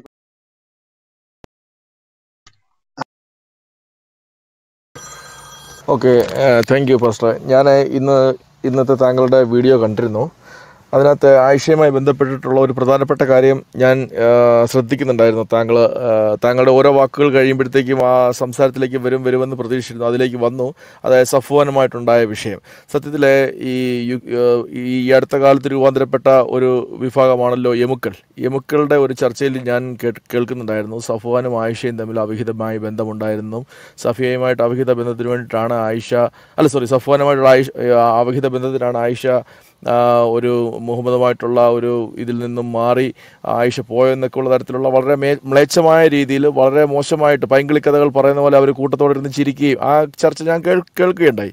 സത്യത്തിൽ പാസ്റ്റർ അതിനെ വളരെ നല്ല രീതിയിലാണ് അത് സംസാരിച്ച് വെച്ചത്. അങ്ങനെ ഒരു കാര്യം എനിക്ക് പറയാൻ പറ്റില്ല. കാരണം എനിക്കതിന് തെളിവുകളില്ല എന്നുള്ള വളരെ വ്യക്തമായിട്ടുള്ള രീതിയിൽ പറഞ്ഞാണ് താങ്കൾ അത് അവസാനിപ്പിച്ചിട്ടുള്ളത്. സത്യത്തിൽ ഇവർ നമ്മൾക്കെതിരെ സംസാരിക്കുന്ന ഒരു രീതി വെച്ച് നോക്കുമ്പോൾ താങ്കൾ പറഞ്ഞത് വളരെ പ്രസക്തമായിട്ട് അത് അവർക്കൊരു മാതൃകയാക്കേണ്ടതാണ്. കാരണം ഇസ്ലാമിസ്റ്റുകൾക്ക് ഒരു മാതൃകയാക്കേണ്ടതാണ് താങ്കൾ ആ സംസാരിച്ച് വെച്ചിട്ടുള്ളത്. ഇവർ നമുക്കെതിരെ യേശുക്രിസ്തുവിനെതിരെയും മോശപ്പെട്ടത് ബൈബിളില്ലാത്ത പല കാര്യങ്ങൾ പറഞ്ഞു വെക്കുമ്പോൾ താങ്കൾക്കറിയാൻ പാടില്ല എനിക്കങ്ങനെ ഒരു ബന്ധം ആയിഷയും സഫ്വാനും തമ്മിൽ ഉണ്ടായിരുന്നെന്ന് എനിക്കറിയില്ല, അതുകൊണ്ട് ഞാൻ ഇതിനെക്കുറിച്ച് കൂടുതൽ പറയുന്നില്ല എന്നുള്ള വളരെ നല്ല രീതിയിലുള്ള ഒരു മറുപടി പറഞ്ഞിട്ടാണ് താങ്കൾ അത് അവസാനിപ്പിച്ചിട്ടുള്ളത്. അതിൽ നിന്ന് ഇവർക്ക് എന്ത് വേദനയാണ് ഉണ്ടായെന്നുള്ളത് കൃത്യമായിട്ട് എനിക്ക് മനസ്സിലാവുന്നില്ല. കാരണം ആയിഷയുടെ ലൈഫിലുണ്ടായ ഒരു ജീവിതം താങ്കൾ പറഞ്ഞത് വളരെ വ്യക്തമായിട്ടുള്ള ഒരു കാര്യം തന്നെയാണ്. സത്യത്തിൽ അതിൽ നിന്ന് താങ്കളുടെ ആ ഒരു ഇന്നത്തെ വീഡിയോയിൽ നിന്ന് ഇസ്ലാമിസ്റ്റുകൾക്ക് ഒരുപാട് കാര്യങ്ങൾ പഠിക്കാനുണ്ട്. എങ്ങനെയാണ് സംസാരിക്കേണ്ടത്, എങ്ങനെയാണ് ഒരു ചരിത്രത്തിനെ എങ്ങനെയാണ് അതിനെ കൃത്യമായി വിശകലനം ചെയ്യേണ്ടത്. അല്ലാതെ ചരിത്രം ഞങ്ങളുടെ കൈ കിട്ടി കഴിയുമ്പോഴത്തേക്ക് ഞങ്ങൾ ഇങ്ങനെ വളച്ചൊടിക്കും, അങ്ങനെ വളച്ചൊടിക്കും, ഞങ്ങൾക്ക് ഇഷ്ടമുള്ളതുപോലെ ഇതിനെ വളയ്ക്കും എന്നുള്ള ആ ഒരു സ്ഥിരം പല്ലവിയിൽ നിന്ന് ഇസ്ലാമിസ്റ്റുകൾ മാറി ചിന്തിക്കേണ്ട ഒരു സമയത്തിലേക്ക് എത്തിയിരിക്കുകയാണ്. താങ്കളുടെ വളരെ നല്ലൊരു വീഡിയോ ആയിരുന്നു. താങ്കളുടെ സംസാരം വളരെ നല്ലതായിരുന്നു. ആയിഷയും സഫ്വാനുമായുള്ള ഒരു ബന്ധത്തിനെ താങ്കൾക്ക് ഏത് രീതിയിൽ വേണമെങ്കിലും വളച്ചു കൊണ്ടുപോയി കെട്ടാമായിരുന്നു, എവിടെ വേണമെങ്കിലും കൊണ്ടുപോയി കെട്ടാമായിരുന്നു. പക്ഷേ അത് താങ്കൾ വളരെ നല്ല രീതിയിൽ അത് പറഞ്ഞ് അവസാനിപ്പിച്ചതിന് താങ്കളോട് നന്ദിയുണ്ട്. ഇന്ന് താങ്കളോട് സംസാരിച്ച ആ ഒരു കാസർഗോഡുകാരനായ ഒരു സുഹൃത്തിനോട് സഹതാപം മാത്രമേ ഉള്ളൂ. കാരണം യഥാർത്ഥ സത്യത്തിലേക്ക് മടങ്ങിയെത്താൻ അദ്ദേഹത്തിന് ദൈവം ഇടയാക്കട്ടെ എന്ന് മാത്രം പ്രാർത്ഥിച്ചുകൊണ്ട് ഞാൻ നിർത്തുന്നു. അവസരം തന്നെ. ഓക്കെ, ഒരു കാര്യം അതിലുള്ളത്, ഈ ആയിഷ എന്ന് മാത്രമല്ല, ഇസ്ലാമിലെ വനിതകൾ, അവരെ വനിതാരത്നങ്ങൾ എന്ന് തന്നെ വിളിക്കാൻ എനിക്ക് മടിയില്ലാത്ത ഒരാളാണ്. അങ്ങനെ തന്നെ കാണണം. അതിന്റെ വേറൊന്നുമല്ല. ഈ മതത്തില് അതിലെ ചരിത്രത്തില് ഈ സ്ത്രീകൾ അനുഭവിച്ച പ്രതിസന്ധികൾ പുരുഷനേക്കാൾ കൂടുതലാണ് ചില ഘട്ടങ്ങളിൽ. കാരണം അത് എപ്പോഴും ഈ പുരുഷാധിപത്യമുള്ളൊരു ലോകമല്ലേ. തന്നെയല്ല, സ്ത്രീകൾക്ക് ജന്മസിദ്ധമായി പറഞ്ഞേൽപ്പിച്ച ഒത്തിരി പരിമിതികൾ, എല്ലാ മതവും കൊടുത്ത ഒരു അടിയുണ്ട്. അവരെന്തോ കുഴപ്പം പിടിച്ചവരാണ് ആ രൂപത്തിൽ. അപ്പോൾ ദൈവം പറഞ്ഞു എന്ന് പറഞ്ഞാണ് ഈ ആയിഷയുടെ അടുത്തോട്ട് ചെല്ലുന്നത്. ദൈവം പറഞ്ഞു, അതായത് അബൂബക്കർ പറയുന്നുണ്ട്, ഞാൻ അങ്ങയുടെ സഹോദരനല്ലേ. അപ്പോ സഹോദരനല്ലേ എന്ന് പറഞ്ഞതിനകത്തൊരു ഒരു നിഷേധാർത്ഥമാണ്. കാരണം നമ്മൾ സാഹോദര്യ ബന്ധത്തിലുള്ള ആളുകൾ വിവാഹം കഴിക്കുന്നത് നമുക്ക് വലിയൊരു പ്രയാസമുള്ള ആളുകളാണ്. ക്രൈസ്തവരെ സംബന്ധിച്ചോളം ഇനി ജന്മം കൊണ്ടല്ലാത്ത സഹോദരന്റെ കുട്ടിയെ തന്നെ കല്യാണം കഴിക്കാറ്. അവർ ചെറുപ്പം മുതലേ ഒരു സാഹോദര്യത്തിൽ വളർന്നുകൊണ്ട് നമ്മളിപ്പോ അച്ഛന്റെ ഫ്രണ്ടിന്റെ മകളെ തന്നെ വിവാഹം കഴിക്കണം ഒത്തിരി ആലോചിക്കും. കാരണം ആ സാഹോദര്യം വന്നുപോയി, അതുകൊണ്ടാണ്. അല്ലെ അവള് തന്നെ പറയാറുണ്ട്, അയ്യോ ചേട്ടായി എനിക്ക് ആ കണ്ണുകൊണ്ട് കാണാൻ വയ്യ. അല്ലെ അവൻ തിരിച്ചു പറയും. സൗന്ദര്യമൊന്നും അവിടെ പ്രകടമാകുന്നില്ല. അത് അങ്ങനെ കല്യാണം നിഷിദ്ധമൊന്നുമല്ല കേട്ടോ, അങ്ങനെ നടക്കുന്നുണ്ട്, തെറ്റുമല്ല. അപ്പൊ ഇങ്ങനെ ഈ അബൂബക്കറിൽ ഒരു നല്ല മനസ്സുണ്ടായി.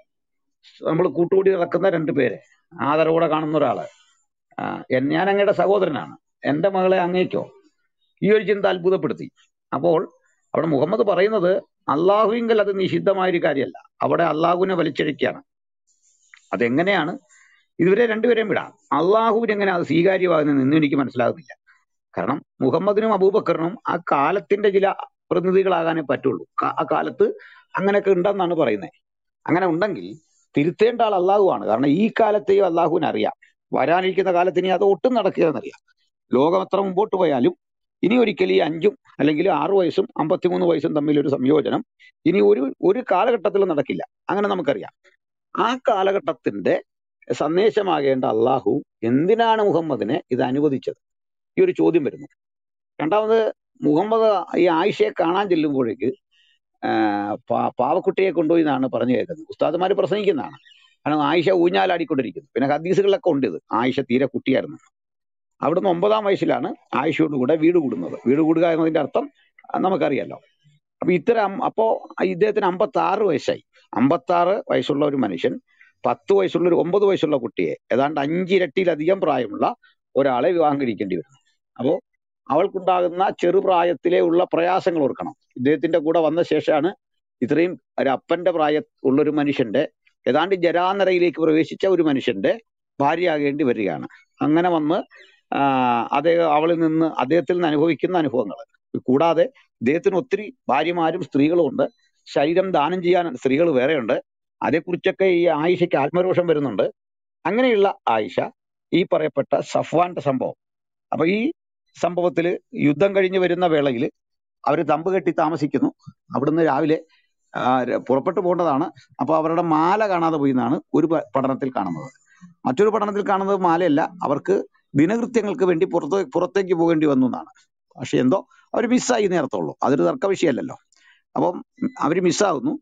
അല്പം കഴിഞ്ഞ് ആരെങ്കിലും തിരികെ വരും തന്നെ കൊണ്ടുപോകാനെന്ന് കരുതിയിരിക്കുന്ന നിഷ്കളങ്കയായ ഒരു കുട്ടിയായിട്ട് എനിക്ക് ആയിഷയെ കാണാൻ പറ്റും. അങ്ങനെ കാണാനാണ് ഇഷ്ടവും.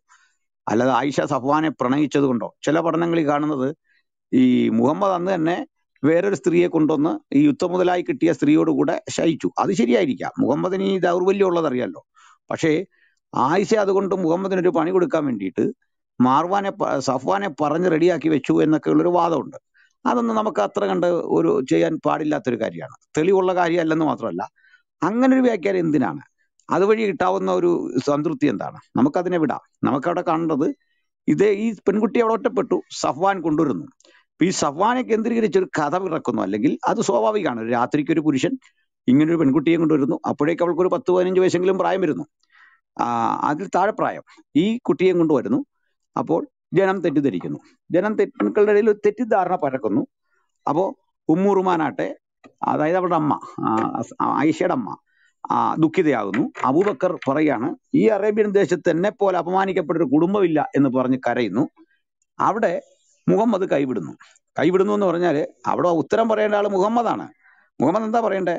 ലോകത്ത് 100 പേര് പറഞ്ഞാലും 10,000 പേര് പറഞ്ഞാലും ഐ നോ ആയിഷ, ഇത് പറയേണ്ട ഒരു ആർജവമുള്ള മനുഷ്യനാണ്. അവളുടെ ആ ചെറുപ്രായത്തിൽ കൂടെ വന്നാണ്. മുഹമ്മദ് മിണ്ടുന്നില്ല. മിണ്ടാതെ അവളെ മാനസിക പീഡയ്ക്ക് വിധേയാക്കല്ലേ. അപ്പനും അമ്മയും എല്ലാം വിഷമിച്ചിരിക്കല്ലേ. ഈ കുട്ടി അറിയുന്നില്ല. പിന്നീട് ഈ കുട്ടി കൂട്ടുകാരിൽ നിന്നറിയാണ് മുഹമ്മദ് അരികിലേക്ക് വരാത്തത്, സ്നേഹത്തോടെ ഇടപെടാത്തത് ഈ കാര്യത്താലാണ്. ഇതെന്താണെന്ന് തിരക്കാൻ പോലും ഈ മഹോന്നതിന് നേരം കിട്ടുന്നില്ല, താല്പര്യമേ കാണുന്നില്ല. അത് ഭീകരമായി പോയി, ക്രൂരമായി പോയി. അങ്ങനെയാണ് ഞാൻ ആ വീഡിയോയിൽ പറയുന്നത്, ഇസ്ലാമിന്റെ ആദ്യത്തെ ഇര തീർച്ചയായിട്ടും ആയിഷയാണ് ഇസ്ലാമിക ചരിത്രത്തിലെ. എന്റെ വാക്കല്ല, അബൂബക്കർ തന്നെ പറയാണ്, ഈ ദേശത്ത് അറേബ്യ സമൂഹങ്ങൾക്കിടയിൽ എന്റെ കുടുംബം പോലെ അപമാനിക്കപ്പെട്ടൊരു കുടുംബമില്ല. ആ വേദന പങ്കിടുകയാണ്. അവിടുന്ന് മുഹമ്മദ് അള്ളാഹു എന്നൊരു ആയത്തും പ്രാപിച്ചു വന്നിട്ട് പറയാ, ഒരു മാസം കഴിഞ്ഞപ്പോഴേക്ക് പറയാ, കുഴപ്പമൊന്നുമില്ല, അങ്ങനെ പ്രശ്നമൊന്നുമില്ല, വിട്ടേക്ക് എന്ന് പറയാം. ഇത് അള്ളാഹു അല്പം കൂടെ നേരത്തെ കൊടുത്തിരുന്നെങ്കിൽ അബൂബക്കറിന് ടെൻഷൻ വരുമോ? അള്ളാഹു അല്പം കൂടെ നേരത്തെ ഈ ആയത്ത് കൊടുത്തിരുന്നെങ്കിൽ ആയിഷയെ തെറ്റിദ്ധരിക്കൂ. അപ്പോ ഈ ഒരു പ്രശ്നമാണ് ഇര എന്ന അർത്ഥം കൊണ്ട് നമ്മൾ മുമ്പോട്ട് വെച്ചത്. ഏതായാലും ഞാൻ ആയിഷയെന്ന് മാത്രമല്ല, ഇനി ഹഫ്സയാണെങ്കിലും സൈനവാണെങ്കിലും ഇവരാരും മോശം സ്ത്രീകളായിട്ടോ പരപുരുഷ ബന്ധമുള്ളവരായിട്ടോ ആരോപിക്കുന്ന ആ കഥകളോട് നമുക്ക് യോജിപ്പുള്ള ആളല്ല. കാരണം അങ്ങനെ ഒരു സ്ത്രീയെ കൂടുതൽ പറയുമ്പോൾ എന്താണ് കിട്ടുന്നത്? പക്ഷെ അപ്പുറത്ത് രേഖയുണ്ട് മുഹമ്മദിന്റെ കാര്യത്തിൽ. മുഹമ്മദിന്റെ കാര്യത്തിൽ രേഖ ഉള്ളതുകൊണ്ട്, അല്ലെങ്കിൽ മുഹമ്മദിനെയും ഞങ്ങൾ ഇങ്ങനെ പറയുമായിരുന്നില്ല. ഞങ്ങളുടെ ലക്ഷ്യമേ ഒരാളെ മോശക്കാരനാക്കി കാണിക്കുക എന്നുള്ളതല്ല. മുഹമ്മദിന്റെ പേരിൽ രേഖ കിടക്കുന്നു കൃത്യമായിട്ട്. അദ്ദേഹത്തിന് ഇഷ്ടം പെണ്ണും അത്തറുവാണെന്ന് കൃത്യം ഹദീസുകളിൽ, സ്വഹീഹായ ഹദീസിൽ കാണുന്നു. അദ്ദേഹത്തിന് ദാനം ചെയ്യാൻ, ശരീരം ദാനം ചെയ്യാൻ സ്ത്രീകൾ ക്യൂ നിൽക്കുന്നതായിട്ട് എഴുതി വെച്ചിരിക്കുന്നു. അത് കാണുമ്പോൾ ആയിഷയ്ക്ക് അവരോട് അരിശം വരുമായിരുന്നു എന്ന് കാണുന്നുണ്ട്. ആയിഷ തലവേദന എടുത്ത് വേദനിക്കുമ്പോൾ പറയാ, ഞാനിന്ന് മരിച്ചു പോയാൽ അങ്ങ് മറ്റൊരു സ്ത്രീയുമായിട്ട് ഇന്ന് നിന്നെ വീട് കൂടും, അതാ അങ്ങയുടെ സ്വഭാവം. പുതിയ പുതിയ സ്ത്രീകളെ കിട്ടുമ്പോൾ ആയിഷ പറയാണ്, അങ്ങയുടെ നാഥൻ അങ്ങയുടെ ആഗ്രഹം സാധിച്ചു തരാൻ ധൃതിപ്പെട്ട് കാണുന്നു. ഇങ്ങനെ പരിതപിക്കുന്ന ഒരു സ്ത്രീയെ കാണുന്നു ആയിഷയിൽ. അപ്പൊ ആയിഷ എന്നത് തീർച്ചയായിട്ടും മാനവ വിമോചന ചരിത്രത്തിലെ സുപ്രധാനമായ ഒരു ചെറുത്തുനിൽപ്പ് തന്നെയാണ്. ദുർബലമായ ഒരു ചെറുത്തുനിൽപ്പ്. കാര്യമായിട്ടൊന്നും അവർക്ക് മുന്നേറാൻ കഴിയുന്നില്ല. ആയിഷയെ തെറ്റിദ്ധരിച്ചവരിൽ അലി ഉണ്ടെന്ന് ഓർക്കണം. ആയിഷയ്ക്കെതിരെ കൂട്ടം കൂടുന്ന ആളുകളുടെ കൂടെ ഇദ്ദേഹത്തിന്റെ സഹോദരനും ഒപ്പം സഹോദരൻ പിതൃവ്യന്റെ മകനായ അലിയും അദ്ദേഹത്തിന്റെ മരുമകൻ കൂടിയാണ് അലി എന്ന് ഓർക്കണം. ഈ അലി ആയിഷ മാനസികമായ അകലം ഇസ്ലാമിക ചരിത്രത്തിൽ പിന്നൊരു യുദ്ധമായി തന്നെ പരിണമിക്കുന്നുണ്ട്. പിന്നെ അലി ആയിഷയോട് കരുണയോടൊക്കെ പെരുമാറുന്നുണ്ടെന്നുള്ള സത്യം പിന്നീട്. പക്ഷേ ജമൽ യുദ്ധത്തിന് കാരണം പോലും ഇവർ തമ്മിലുള്ള മാനസികമായ ഈ അകലമാണ്. അവിടെയെല്ലാം സ്ത്രീകൾ നേരിടുന്ന പ്രശ്നങ്ങളിൽ ഒരു ഇസ്ലാമിക വനിത അനുഭവിക്കുന്ന പ്രശ്നം കുറെ കൂടി വലുതാണ്. അവർ കൂടുതൽ ഈ പീഡനപർവ്വങ്ങളെ താണ്ടേണ്ടി വരുന്നു എന്നതിന്റെ പ്രതീകമാണ് സത്യത്തിൽ ഇതിലെ ആയിഷ. ഞാൻ രണ്ടുപേരെ വളരെ ഇഷ്ടപ്പെടുന്നു. ഒന്ന്, നമ്മളുടെ ആ പൂന്തോട്ടത്തിൽ മുഹമ്മദ് പ്രാപിക്കാൻ ചെന്നൊരു സ്ത്രീയുണ്ട്, നിന്റെ ശരീരം എനിക്ക് ദാനം ചെയ്യുക എന്ന് പറയുമ്പോൾ മുഹമ്മദിന്റെ മുഖത്ത് നോക്കി അതിശക്തമായ വിധത്തിൽ ഗെറ്റൗട്ട് അടിക്കുന്ന, പരിഹസിക്കുന്ന, തെരുവ് തെണ്ടി എന്ന് തന്നെ മുഹമ്മദിനെ വിളിക്കാൻ ശബ്ദമുയർത്തുന്ന ഒരു സ്ത്രീ. സ്ത്രീകൾക്ക് ഏറ്റവും പ്രതിസന്ധിയുള്ള ഒരു കാലത്തും ഇത്തരത്തിൽ തന്റെ ശരീരത്തിന്റെ വില മനസ്സിലാക്കിക്കൊണ്ട് ചാരിത്രശുദ്ധിയെക്കുറിച്ച് അഭിമാനം കൊള്ളുന്ന ധീര വനിതകളുടെ ചരിത്രമുണ്ട് അവിടെ. അപ്പോൾ തന്നെ ശരീരം ദാനം ചെയ്യാൻ നിൽക്കുന്ന വിനീത വിധേയരായ സ്ത്രീകളുമുണ്ട്. അവരോട് സഹതാപം മാത്രം. ഏതായാലും മറ്റ് സഹോദരിമാർ കൂടി ഇതിൽ ചർച്ചയിലുണ്ടെങ്കിൽ അവരോടും പറയട്ടെ, മാതൃകയാക്കേണ്ട സ്ത്രീകൾ ഇസ്ലാമിലുണ്ട്. അതിലൊന്നാണ് നബിയുടെ മുഖം നോക്കി ഇത്തരത്തിൽ മറുപടി പറഞ്ഞത്. സഹതപിക്കേണ്ട സ്ത്രീകളുണ്ട്, ഇരകൾ. ആ ഇരകൾ യാഥാർത്ഥ്യമെങ്കിൽ ഇസ്ലാമിക ചരിത്രത്തിലെ ആദ്യത്തെ ഇര ആയിഷയാണ് എന്നുള്ളൊരു കാര്യമാണ് ഞാൻ ഈ വീഡിയോയിലൂടെ പറയുന്നത്. ഇതാണ് ചില ദാവാ പ്രഭാഷകർക്ക് പ്രയാസം തോന്നിയിട്ടുള്ള ഒരു കാര്യം. ഇത് ചർച്ചക്കെടുക്കാൻ തന്നെ കാരണം കൂടുതലായിട്ട് ഇതേക്കുറിച്ച് നമ്മൾ പഠിക്കുകയും ചിന്തിക്കുകയും വേണം എന്നതുകൊണ്ടാണ്. ഓക്കെ, സഹോദരന്മാരെ സംസാരിച്ചോളൂ. അബ്ബാസ് ബ്രദർ കേൾക്കുന്നുണ്ടോ? ഓക്കെ. ഇന്നത്തെ ക്രിസ്തുവ വിമർശനം ദാവാക്കാരുടെ പിഴച്ചത് എവിടെയാണ്? ഏകദേശം 2012 അതിനു മുമ്പ് തന്നെ 2008 ആണ്ടുകളിൽ തമിഴ്നാട്ടിലാണ് ഞാനുള്ളത്. അപ്പോൾ കേരളത്തെ വിഷയങ്ങളൊക്കെ നിങ്ങൾക്ക് സംസാരിച്ച് കേൾക്കുമ്പോൾ ഞങ്ങൾക്ക് മനസ്സിലാവുന്നുണ്ട്. അതേ അനുഭവമാണ് ഇവിടെ ഉണ്ടായിരുന്നത്. ഓരോ തെരുവുകളിലും വന്ന് ട്രാക്ട് അടിച്ച് യേശു ക്രിസ്തു 4 സുവിശേഷങ്ങളിൽ ദൈവമാണെന്ന് പറഞ്ഞിട്ടുണ്ടോ, ഈശാ നബിയും യേശു ഒന്നാണെന്നൊക്കെ പറഞ്ഞ് ചർച്ച് ആരാധനകളിൽ പോലും വന്ന് ഞങ്ങൾക്ക് ചോദ്യമുണ്ട്, ഞങ്ങൾക്ക് ഉത്തരം കിട്ടുമോ എന്ന് ചോദിച്ച് ആരാധന മുടക്കിയ സഭകൾ കൂടെ ഞങ്ങളുടെ തമിഴ്നാട്ടിലുണ്ടായിരുന്നു ഒരു കാലഘട്ടത്തിൽ. എന്നാൽ 2010 ആകുമ്പോഴേക്കും അവരുടെ പള്ളികളിൽ കയറി ഞങ്ങളുടെ സഹോദരന്മാരെ ഞങ്ങളൊക്കെ കൂടി ചേർന്ന് അവിടെ പോയി ഇരുന്ന് അവർക്ക് ഡിബേറ്റ് ചെയ്യുകയും അവരുടെ പുസ്തകങ്ങളെ വായിച്ചു കൊടുക്കുകയും ഒക്കെ ചെയ്തപ്പോ അത് 2012 സാക്ഷിയും ഇവിടത്തെ ഞങ്ങളുടെ സഹോദരന്മാരൊക്കെ കൂടി ചേർന്ന് വലിയൊരു ഡിബേറ്റ് ഇവിടെ നടത്തി ചെന്നൈയിൽ വെച്ചിട്ട്. തൗഹീദ് ജമാഅത്ത് എന്ന് പറയുന്ന TNDJ എന്ന് പറയുന്ന ഒരു അമൈപ്പ്, അന്ന് ഏകദേശം വരുന്ന ആ ജമാഅത്തിൽ മാത്രം 10 ലക്ഷത്തോളം മെമ്പേഴ്സാണ് ഉണ്ടായിരുന്നത്. ജയലളിത പോലും, അന്നത്തെ മുഖ്യമന്ത്രി ജയലളിത പോലും വോട്ട് സമയങ്ങളിൽ ഇവരെ കൂട്ടുപിടിക്കാറുണ്ട്. അത്രയും ഗൗരവമായ ഒരു മൗലവിയായിരുന്നു ആ ജമാഅത്തിന്റെ. MM അക്ബർ ഒന്നുമല്ല എന്നാന്ന് പറയാം. അത്രയും ശക്തനായ ഒരാളായിരുന്നു. ആ അദ്ദേഹത്തിന്റെ അടുത്തായിരുന്നു അന്ന് ഡിബേറ്റ്. അത് നിങ്ങൾ യൂട്യൂബിലൊക്കെ പോയി കഴിഞ്ഞാൽ കാണാം. ദിവസം തുടർച്ചയായിട്ട് 4 ദിവസം നടന്ന ഒരു സംഭവമാണ്. ആ ഡിബേറ്റ് ആയിരുന്നു. അവരുടെ പള്ളിയിലും പിന്നെ ഒരു ഹാളിലുമായിട്ടാണ് നടന്നത്. അതിൽ പോലീസ് സഹകരണം എല്ലാം ഉണ്ടായിരുന്നു. ആ ഡിബേറ്റ് കഴിഞ്ഞതോടെ ഇവരുടെ തരുപ്പണം കഴിയായിരുന്നു. അതുവരെയും ഇവർ കെട്ടിപ്പൊക്കി വെച്ചിരുന്ന എല്ലാ സംഭവങ്ങളും, എവിടെയാണ് 4 സുവിശേഷങ്ങളിൽ യേശു ദൈവമാണെന്ന് പറഞ്ഞത്, പിന്നെ ഉന്നത പാട്ടിന്റെ കാര്യങ്ങൾ, അങ്ങനെ ഓരോ കാര്യങ്ങൾ, എസ്ഐക്കൽ 24, ഇങ്ങനെ എല്ലാം എടുത്ത് നമ്മുടെ അടുത്ത് വിമർശനം കൊണ്ടുവന്നവർക്ക് നമ്മൾ ഹദീസിൽ നിന്നും, അവരുടെ സ്വഹിയായ ഹദീസിൽ നിന്നും, അവരുടെ ഖുറാനിൽ നിന്നൊക്കെ ആൻസർ കൊടുത്തതോടെ ഇന്ന് ആ പറയുന്ന വ്യക്തി TNDJ എന്ന് പറയുന്ന ജമാഅത്ത് തന്നെ തരിപ്പണമായി ഒരു 4 കഷ്ണമായി പോയി. അതേപോലെ ഏകദേശം എത്രയോ പേർ ഇസ്ലാമിലേക്ക് പോയി. 6 വർഷം 10 വർഷം പേര് മാറ്റി, ഗജറ്റിൽ മുതൽ കൊണ്ട് പേര് മാറ്റി, സുന്നത്ത് എല്ലാം കഴിഞ്ഞവരൊക്കെ ഇന്ന് തിരിച്ചു വന്ന് പല സ്ഥലങ്ങളിലും പാസ്റ്ററായിട്ടും കുടുംബജീവിതമായിട്ട് കഴിയുന്ന എത്രയോ സഹോദരിമാര് നമ്മുടെ ഇടയിൽ കാണാറുണ്ട്. ഇങ്ങനെ ദാവാക്കാർക്ക് നമ്മൾ പണി കൊടുക്കാൻ തുടങ്ങി. അവര് നമ്മളെ പഠിക്കാൻ പറഞ്ഞു. നിങ്ങൾ പറഞ്ഞതുപോലെ തന്നെ നിങ്ങൾ പഠിച്ച് വിമർശനം ചെയ്യൂ എന്ന് പറഞ്ഞു. നമ്മൾ പഠിച്ചു കഴിഞ്ഞപ്പോൾ അവർക്ക് തന്നെ അത് പിഴയായി മാറിയിരിക്കുകയാണെന്ന്. അവരുടെ രക്ഷയിലേക്ക് നമ്മൾ പ്രാർത്ഥിക്കണം. ഇനി അതാണ് നമുക്ക് ആവശ്യം. മുഹമ്മദിന്റെ ഒരു വശം മാത്രമേ ഇസ്ലാം പോകുന്ന നമ്മുടെ പിള്ളേർക്ക് പറഞ്ഞു കൊടുക്കുന്നുള്ളൂ, നമ്മുടെ സുഹൃത്തുക്കൾക്ക് അവർ പറഞ്ഞു കൊടുക്കും. മറുവശത്തെ അവർ കാണിച്ചു കൊടുക്കുന്നില്ല. മുസ്ലിം എന്താണ്, മുഹമ്മദ് എന്താണ് ചെയ്തത്, ഹദീസിന്റെ ഇനിയൊരു വശം ആർക്കും തന്നെ പറഞ്ഞു കൊടുക്കുന്നില്ല. അത് കാരണമാണ് ഇങ്ങനെയുള്ള സംഭവങ്ങൾ നടക്കുന്നത്. അപ്പൊ നമ്മൾ തീർച്ചയായിട്ടും ഈ ഇസ്ലാം യേശുവിനെ അറിയണം എന്നുള്ളത് തന്നെ നമ്മുടെ ലക്ഷ്യം. അവരെ വിമർശിക്കുന്നതിലൂടെ യേശു രക്ഷകനാണ്, യേശു തന്നെയാണ് വഴി, യേശു തന്നെയാണ് സത്യം എന്ന് മനസ്സിലാക്കി കൊടുക്കുക എന്നുള്ളതാണ് നമ്മുടെ ലക്ഷ്യം. ഒരിക്കലും അവർ നമ്മുടെ ശത്രുക്കളല്ല, അവരുടെ ആശയമാണ് നമുക്ക് ശത്രു എന്ന് അവർ ഇത് കേട്ടുകൊണ്ടിരിക്കുന്ന ഇസ്ലാം സുഹൃത്തുക്കൾ ഉണ്ടെങ്കിൽ, അല്ലാതെ ഞങ്ങളെയല്ല ഞങ്ങൾക്ക് ശത്രു, യേശു ക്രിസ്തു തന്നെയാണ് ദൈവം, പ്രപഞ്ച സൃഷ്ടാവ് യേശു ക്രിസ്തു തന്നെയാണെന്ന് ഞാൻ പറഞ്ഞ എന്റെ ചുരുക്കം വാക്കുകൾ അവസാനം. പ്രിയപ്പെട്ട അബ്ബാസ് ബ്രോ ഇസ്ലാമിക പക്ഷത്തു നിന്ന് യേശുവിനെ സ്വീകരിക്കുകയും ഒരിക്കൽ ദാവാ പ്രഭാഷകരുടെ ആ പ്രസംഗങ്ങളുടെ ഫലമായി ഇസ്ലാമിലേക്ക് പോയവർക്ക് മാർഗദർശനം കൊടുക്കുന്ന ശുശ്രൂഷയുടെ ഭാഗമായി തമിഴ്നാട്ടിലുമൊക്കെ നടന്നുകൊണ്ടിരിക്കുന്ന വലിയ മാറ്റങ്ങൾക്ക് നേർസാക്ഷിയായൊരു ദേവദാസനാണ്. നന്ദി. ഇനി ടിസൺ ബ്രോയിലേക്ക് പോകാം. അതിനു മുമ്പ് ഒരു അറിയിപ്പുള്ളത്, ഞങ്ങൾ എപ്പോഴും ഇങ്ങനെ ക്ലബ് ഹൗസ് ചർച്ച ഇല്ല. IBTയിൽ വളരെ ഗഹനമായ വിഷയങ്ങൾ എടുത്ത് സംസാരിക്കുകയും മുസ്ലിം സഹോദരന്മാർ ചർച്ചയ്ക്ക് വന്നാൽ കൂടുതൽ അവസരം അവർക്ക് കൊടുക്കുകയും അത്യധികം പ്രതിപക്ഷ ബഹുമാനത്തോടെ ഈ ശുശ്രൂഷ നിർവഹിക്കുകയും ചെയ്യുന്ന ആളുകളാണ്. നിങ്ങൾക്ക് ഇത്തരത്തിൽ ചർച്ച നടക്കുമ്പോൾ അതിന് നോട്ടിഫിക്കേഷൻ ലഭിക്കാൻ കൂടി പ്രയോജനപ്പെടും. നിങ്ങൾ ഈ ടൈറ്റിലിന്റെ നേരെ മുകളിൽ കാണുന്ന IBT ക്രിസ്ത്യൻ ഡിബേറ്റ് എന്ന് കാണുന്ന ഭാഗത്ത് ക്ലിക്ക് ചെയ്താൽ ഇതിന്റെ ഹോം പേജിലേക്ക് ചെല്ലാൻ പറ്റും. അവിടെ ചെന്ന് ഞങ്ങളെ ഒന്ന് ഫോളോ ചെയ്യുക. ഈ ഗ്രൂപ്പ് ഫോളോ ചെയ്യുക വഴി നിങ്ങൾക്ക് നോട്ടിഫിക്കേഷൻ കിട്ടാൻ എളുപ്പമാകും. ഓക്കെ, ഞാൻ ടീസണിലേക്ക് പോകുന്നു. ബാക്കി സിജോ ബ്രദർ അടുത്ത കാര്യങ്ങൾ ചെയ്തു കൊള്ളണം. ബഹുമാനപ്പെട്ട പാസ്റ്റർ ബ്രദേഴ്സ്, നമ്മളെല്ലാം ദൈവം അനുഗ്രഹിക്കട്ടെ.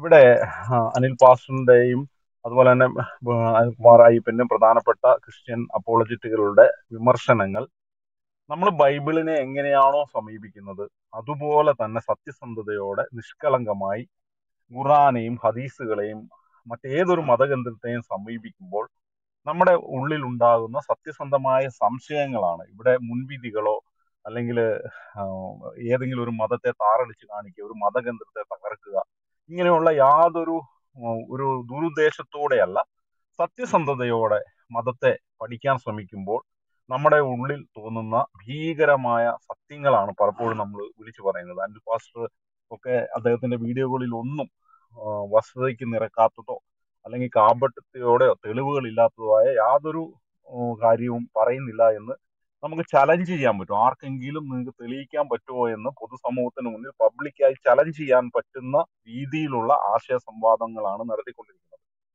ഇവിടെ ഇതിന്റെ ഒരു ഉപരി വിപ്ലവകരമായ അല്ലെങ്കിൽ അതിന്റെ സൂപ്പർഫിഷ്യലായ റിസൾട്ട് എന്താണ് എന്ന് നമ്മൾ ചിന്തിക്കുമ്പോഴാണ് ഇന്ന് കേരളത്തിലും ഇന്ത്യയിലെ അങ്ങോളം ഇങ്ങോളം പോപ്പുലർ ഫ്രണ്ട് പോലെയുള്ള മുസ്ലിം സമുദായത്തിന്റെ വർഗീയ സംഘടനകളുടെ പ്രവർത്തനങ്ങളെ നമ്മൾ അഡ്രസ് ചെയ്യേണ്ടി വരുന്നത്.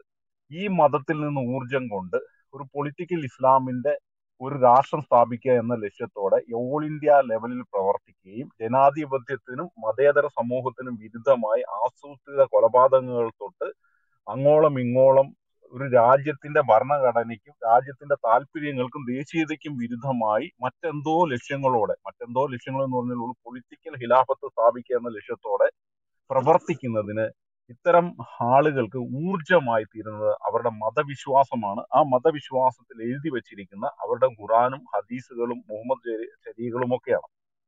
ഇത് ഒരു രാജ്യത്തിനും ഒരു മതേതര സമൂഹത്തിനും രാജ്യത്തിലെ ഓരോ പൗരന്മാർക്കും വലിയ ഭീഷണിയാണ് എന്ന തിരിച്ചറിവ് നമുക്ക് ഓരോരുത്തർക്കും ഉണ്ടാകേണ്ടതുണ്ട്. ഈ തിരിച്ചറിവിലേക്ക് നമ്മളെ നയിക്കാൻ സ്വന്തം ജീവിതം പോലും ബലി കഴിക്കാൻ തയ്യാറായിക്കൊണ്ട് മുന്നോട്ട് വരുന്ന അനിൽ പാസ്റ്ററിനെയും അനിൽകുമാർ അയ്യപ്പനെ അവരോടുകൂടി പ്രവർത്തിക്കുന്ന ബ്രദേഴ്സിനെയും ഒക്കെ നമ്മൾ ചെയ്യേണ്ടതുണ്ട്. വളരെ സത്യസന്ധമായ സന്തോഷകരമായ കാര്യം, ഇത്ര ശക്തമായ ഖുറാൻ വിമർശനം, ഖുറാൻ അല്ലെങ്കിൽ ഇസ്ലാമിക വിമർശനം, സത്യസന്ധമായ ഇസ്ലാമിക വിമർശനവും ഇസ്ലാമിനെ തുറന്നു കാണിക്കലും ലോകത്തിൽ തന്നെ മലയാളികളുടെ ഇടയിലാണ് ഇത്ര ശക്തമായത് എന്നതും വളരെ നല്ലൊരു കാര്യമാണ്. അതോടൊപ്പം തന്നെ അതിശക്തമായ ദാവാ പ്രവർത്തനവും മലയാളികളുടെ ഇടയിലുണ്ട്. ഈ രണ്ടും നമ്മൾ മനസ്സിലാക്കുന്നതാണ്. ഈ പോപ്പുലർ ഫ്രണ്ടിനെ ഇന്ന് നിരോധിക്കുന്നതിനെ കുറിച്ച് പോലും അതിശക്തമായ ചിന്ത ഇന്ത്യയിൽ വരുമ്പോൾ ഈ പോപ്പുലർ ഫ്രണ്ടിന്റെ അടിസ്ഥാന നിയമങ്ങളും അടിസ്ഥാന വിശ്വാസങ്ങളും ഈ ജമാഅത്ത് ഇസ്ലാമിയുടെ ഒക്കെ വിശ്വാസങ്ങളും ഖുറാനും ഹദീസും മുഹമ്മദ് നബിയും ഒക്കെ ആണ് എന്ന് തിരിച്ചറിയുമ്പോഴാണ് ഇത് എത്രത്തോളം എതിർക്കപ്പെടേണ്ടതാണ് എന്ന തിരിച്ചറിവും അതോടൊപ്പം ഇതിനെ തുറന്നു കാണിക്കാൻ ശ്രമിക്കുന്ന അനിൽ പാസ്റ്ററിനെയും അനിൽകുമാർ അയ്യപ്പനെയും അതുപോലെയുള്ള എല്ലാ ക്രിസ്ത്യൻ അപ്പോളജിറ്റുകളെയും നമ്മൾ ബഹുമാനിക്കുകയും അവർക്ക് പൂർണ്ണ പിന്തുണ കൊടുക്കുകയും ചെയ്യേണ്ടത് എന്നും കൂടെ ഒന്ന് തിരിച്ചറിയേണ്ടതാണ്. തുറന്ന മനസ്സോടുകൂടി ഇന്ന് നമ്മുടെ മാധ്യമ മേഖലയെ വായിക്കുകയും പഠിക്കാനും ശ്രമിക്കുന്ന ഏതൊരാൾക്കും ഇസ്ലാം എന്ന ഭീകര പ്രസ്ഥാനം, ഇസ്ലാം മുസ്ലിം മതത്തെ എന്നതിനേക്കാൾ ഉപരി മുസ്ലിം മതത്തിന്റെ ഉള്ളിൽ കടന്നു വരുന്ന ഈ പറയുന്ന ഭീകര സംഘടനകൾ, അത് ചെറിയ ചെറിയ ഗ്രൂപ്പുകളല്ല, വലിയ വലിയ ഗ്രൂപ്പുകളാണ്. ഒരു പഞ്ചായത്തും വാർഡും തൊട്ട് കേരളത്തിന്റെ മണ്ഡലങ്ങളുടെ വിജയങ്ങൾ തീരുമാനിക്കാൻ മാത്രം ആളുള്ള വലിയ പ്രസ്ഥാനങ്ങളായി മാറിയിരിക്കുന്നുവെന്നും ഈ പ്രസ്ഥാനങ്ങളുടെ അടിസ്ഥാന ലക്ഷ്യം എന്തെന്നും ഇവർ പ്രവർത്തിക്കുന്ന ഫണ്ടമെന്റൽ ആദർശങ്ങൾ എന്തെന്നും തിരിച്ചറിയുമ്പോഴാണ് എത്രമാത്രം ഭീകരമായ ഒരു അവസ്ഥയുടെ മുന്നിലാണ് നമ്മൾ നിലനിൽക്കുന്നതെന്ന് തിരിച്ചറിയുക. ഇപ്പോഴെങ്കിലും ഉണർന്ന് പ്രവർത്തിച്ചില്ലെങ്കിൽ നമ്മുടെ ജീവിതത്തെയും നമ്മുടെ അടിസ്ഥാന വിശ്വാസങ്ങളെയും നമ്മുടെ പൗരസ്വാതന്ത്ര്യം തകർത്ത് കളയുന്ന സാഹചര്യം ഉണ്ടാകും എന്ന് മാത്രം നമ്മൾ ഓർക്കണമെന്ന് പറഞ്ഞുകൊണ്ട് എനിക്ക് അവസരം തന്ന അനിൽ പാസ്റ്ററിനും ബ്രദേഴ്സിനും. ഓക്കെ, ഇവിടെ ഞാൻ മനസ്സിലാക്കുന്ന ഒരു പ്രധാനപ്പെട്ട കാര്യം, ഈ അള്ളാഹുവിനെ ആക്രമിക്കുമ്പോഴോ എക്സ്പോസ് ചെയ്യുമ്പോഴോ അല്ല ദാവാ പ്രവർത്തകർക്കാണെങ്കിലും കൂടുതൽ വൈകാരികമായിട്ട് അവർ പ്രതികരിക്കുന്നത്. അത് മുഹമ്മദിനെ എക്സ്പോസ് ചെയ്യുമ്പോഴാണ്. ജിമ്മി ബ്രദർ എന്തെങ്കിലും പറയാൻ വരുന്നുണ്ടോ? ഞാൻ പറഞ്ഞിട്ട് പറയാം. സുജോദർ പറഞ്ഞോളൂ. ഓക്കെ, ഞാനിപ്പോഴാണ് ശ്രദ്ധിച്ചത്. ഓക്കെ, ഈ അതെന്താണെന്ന് പറഞ്ഞപ്പോൾ മുഹമ്മദിനെ എക്സ്പോസ് ചെയ്യുമ്പോൾ അത് മുസ്ലിം സഹോദരങ്ങൾക്ക്, ദാവപ്രവർത്തകർക്ക് അവരത് കൂടുതൽ വൈകാരികമായി പ്രതികരിക്കാൻ ഇടയാകുന്നു.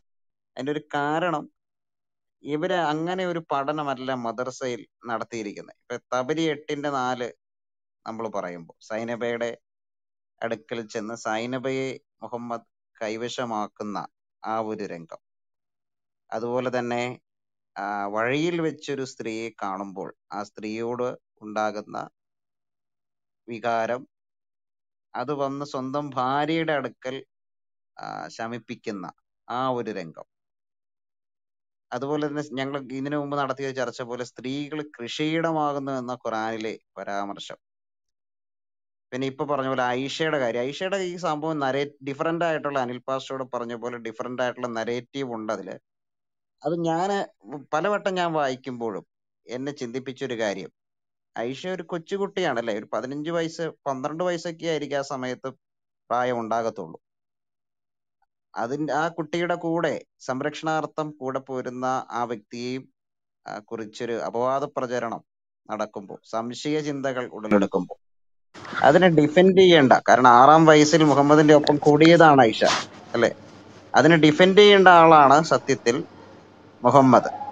അദ്ദേഹം അവിടെ കാഴ്ചക്കാരനായിട്ട് മാറുകയാണ്, അദ്ദേഹം അവിടെ ഉൾവലിയുകയാണ്, ഐഷയെ മറ്റുള്ളവർക്ക് അപവാദ പ്രചരണത്തിനായിട്ട് വിട്ടുകൊടുക്കുകയാണ്.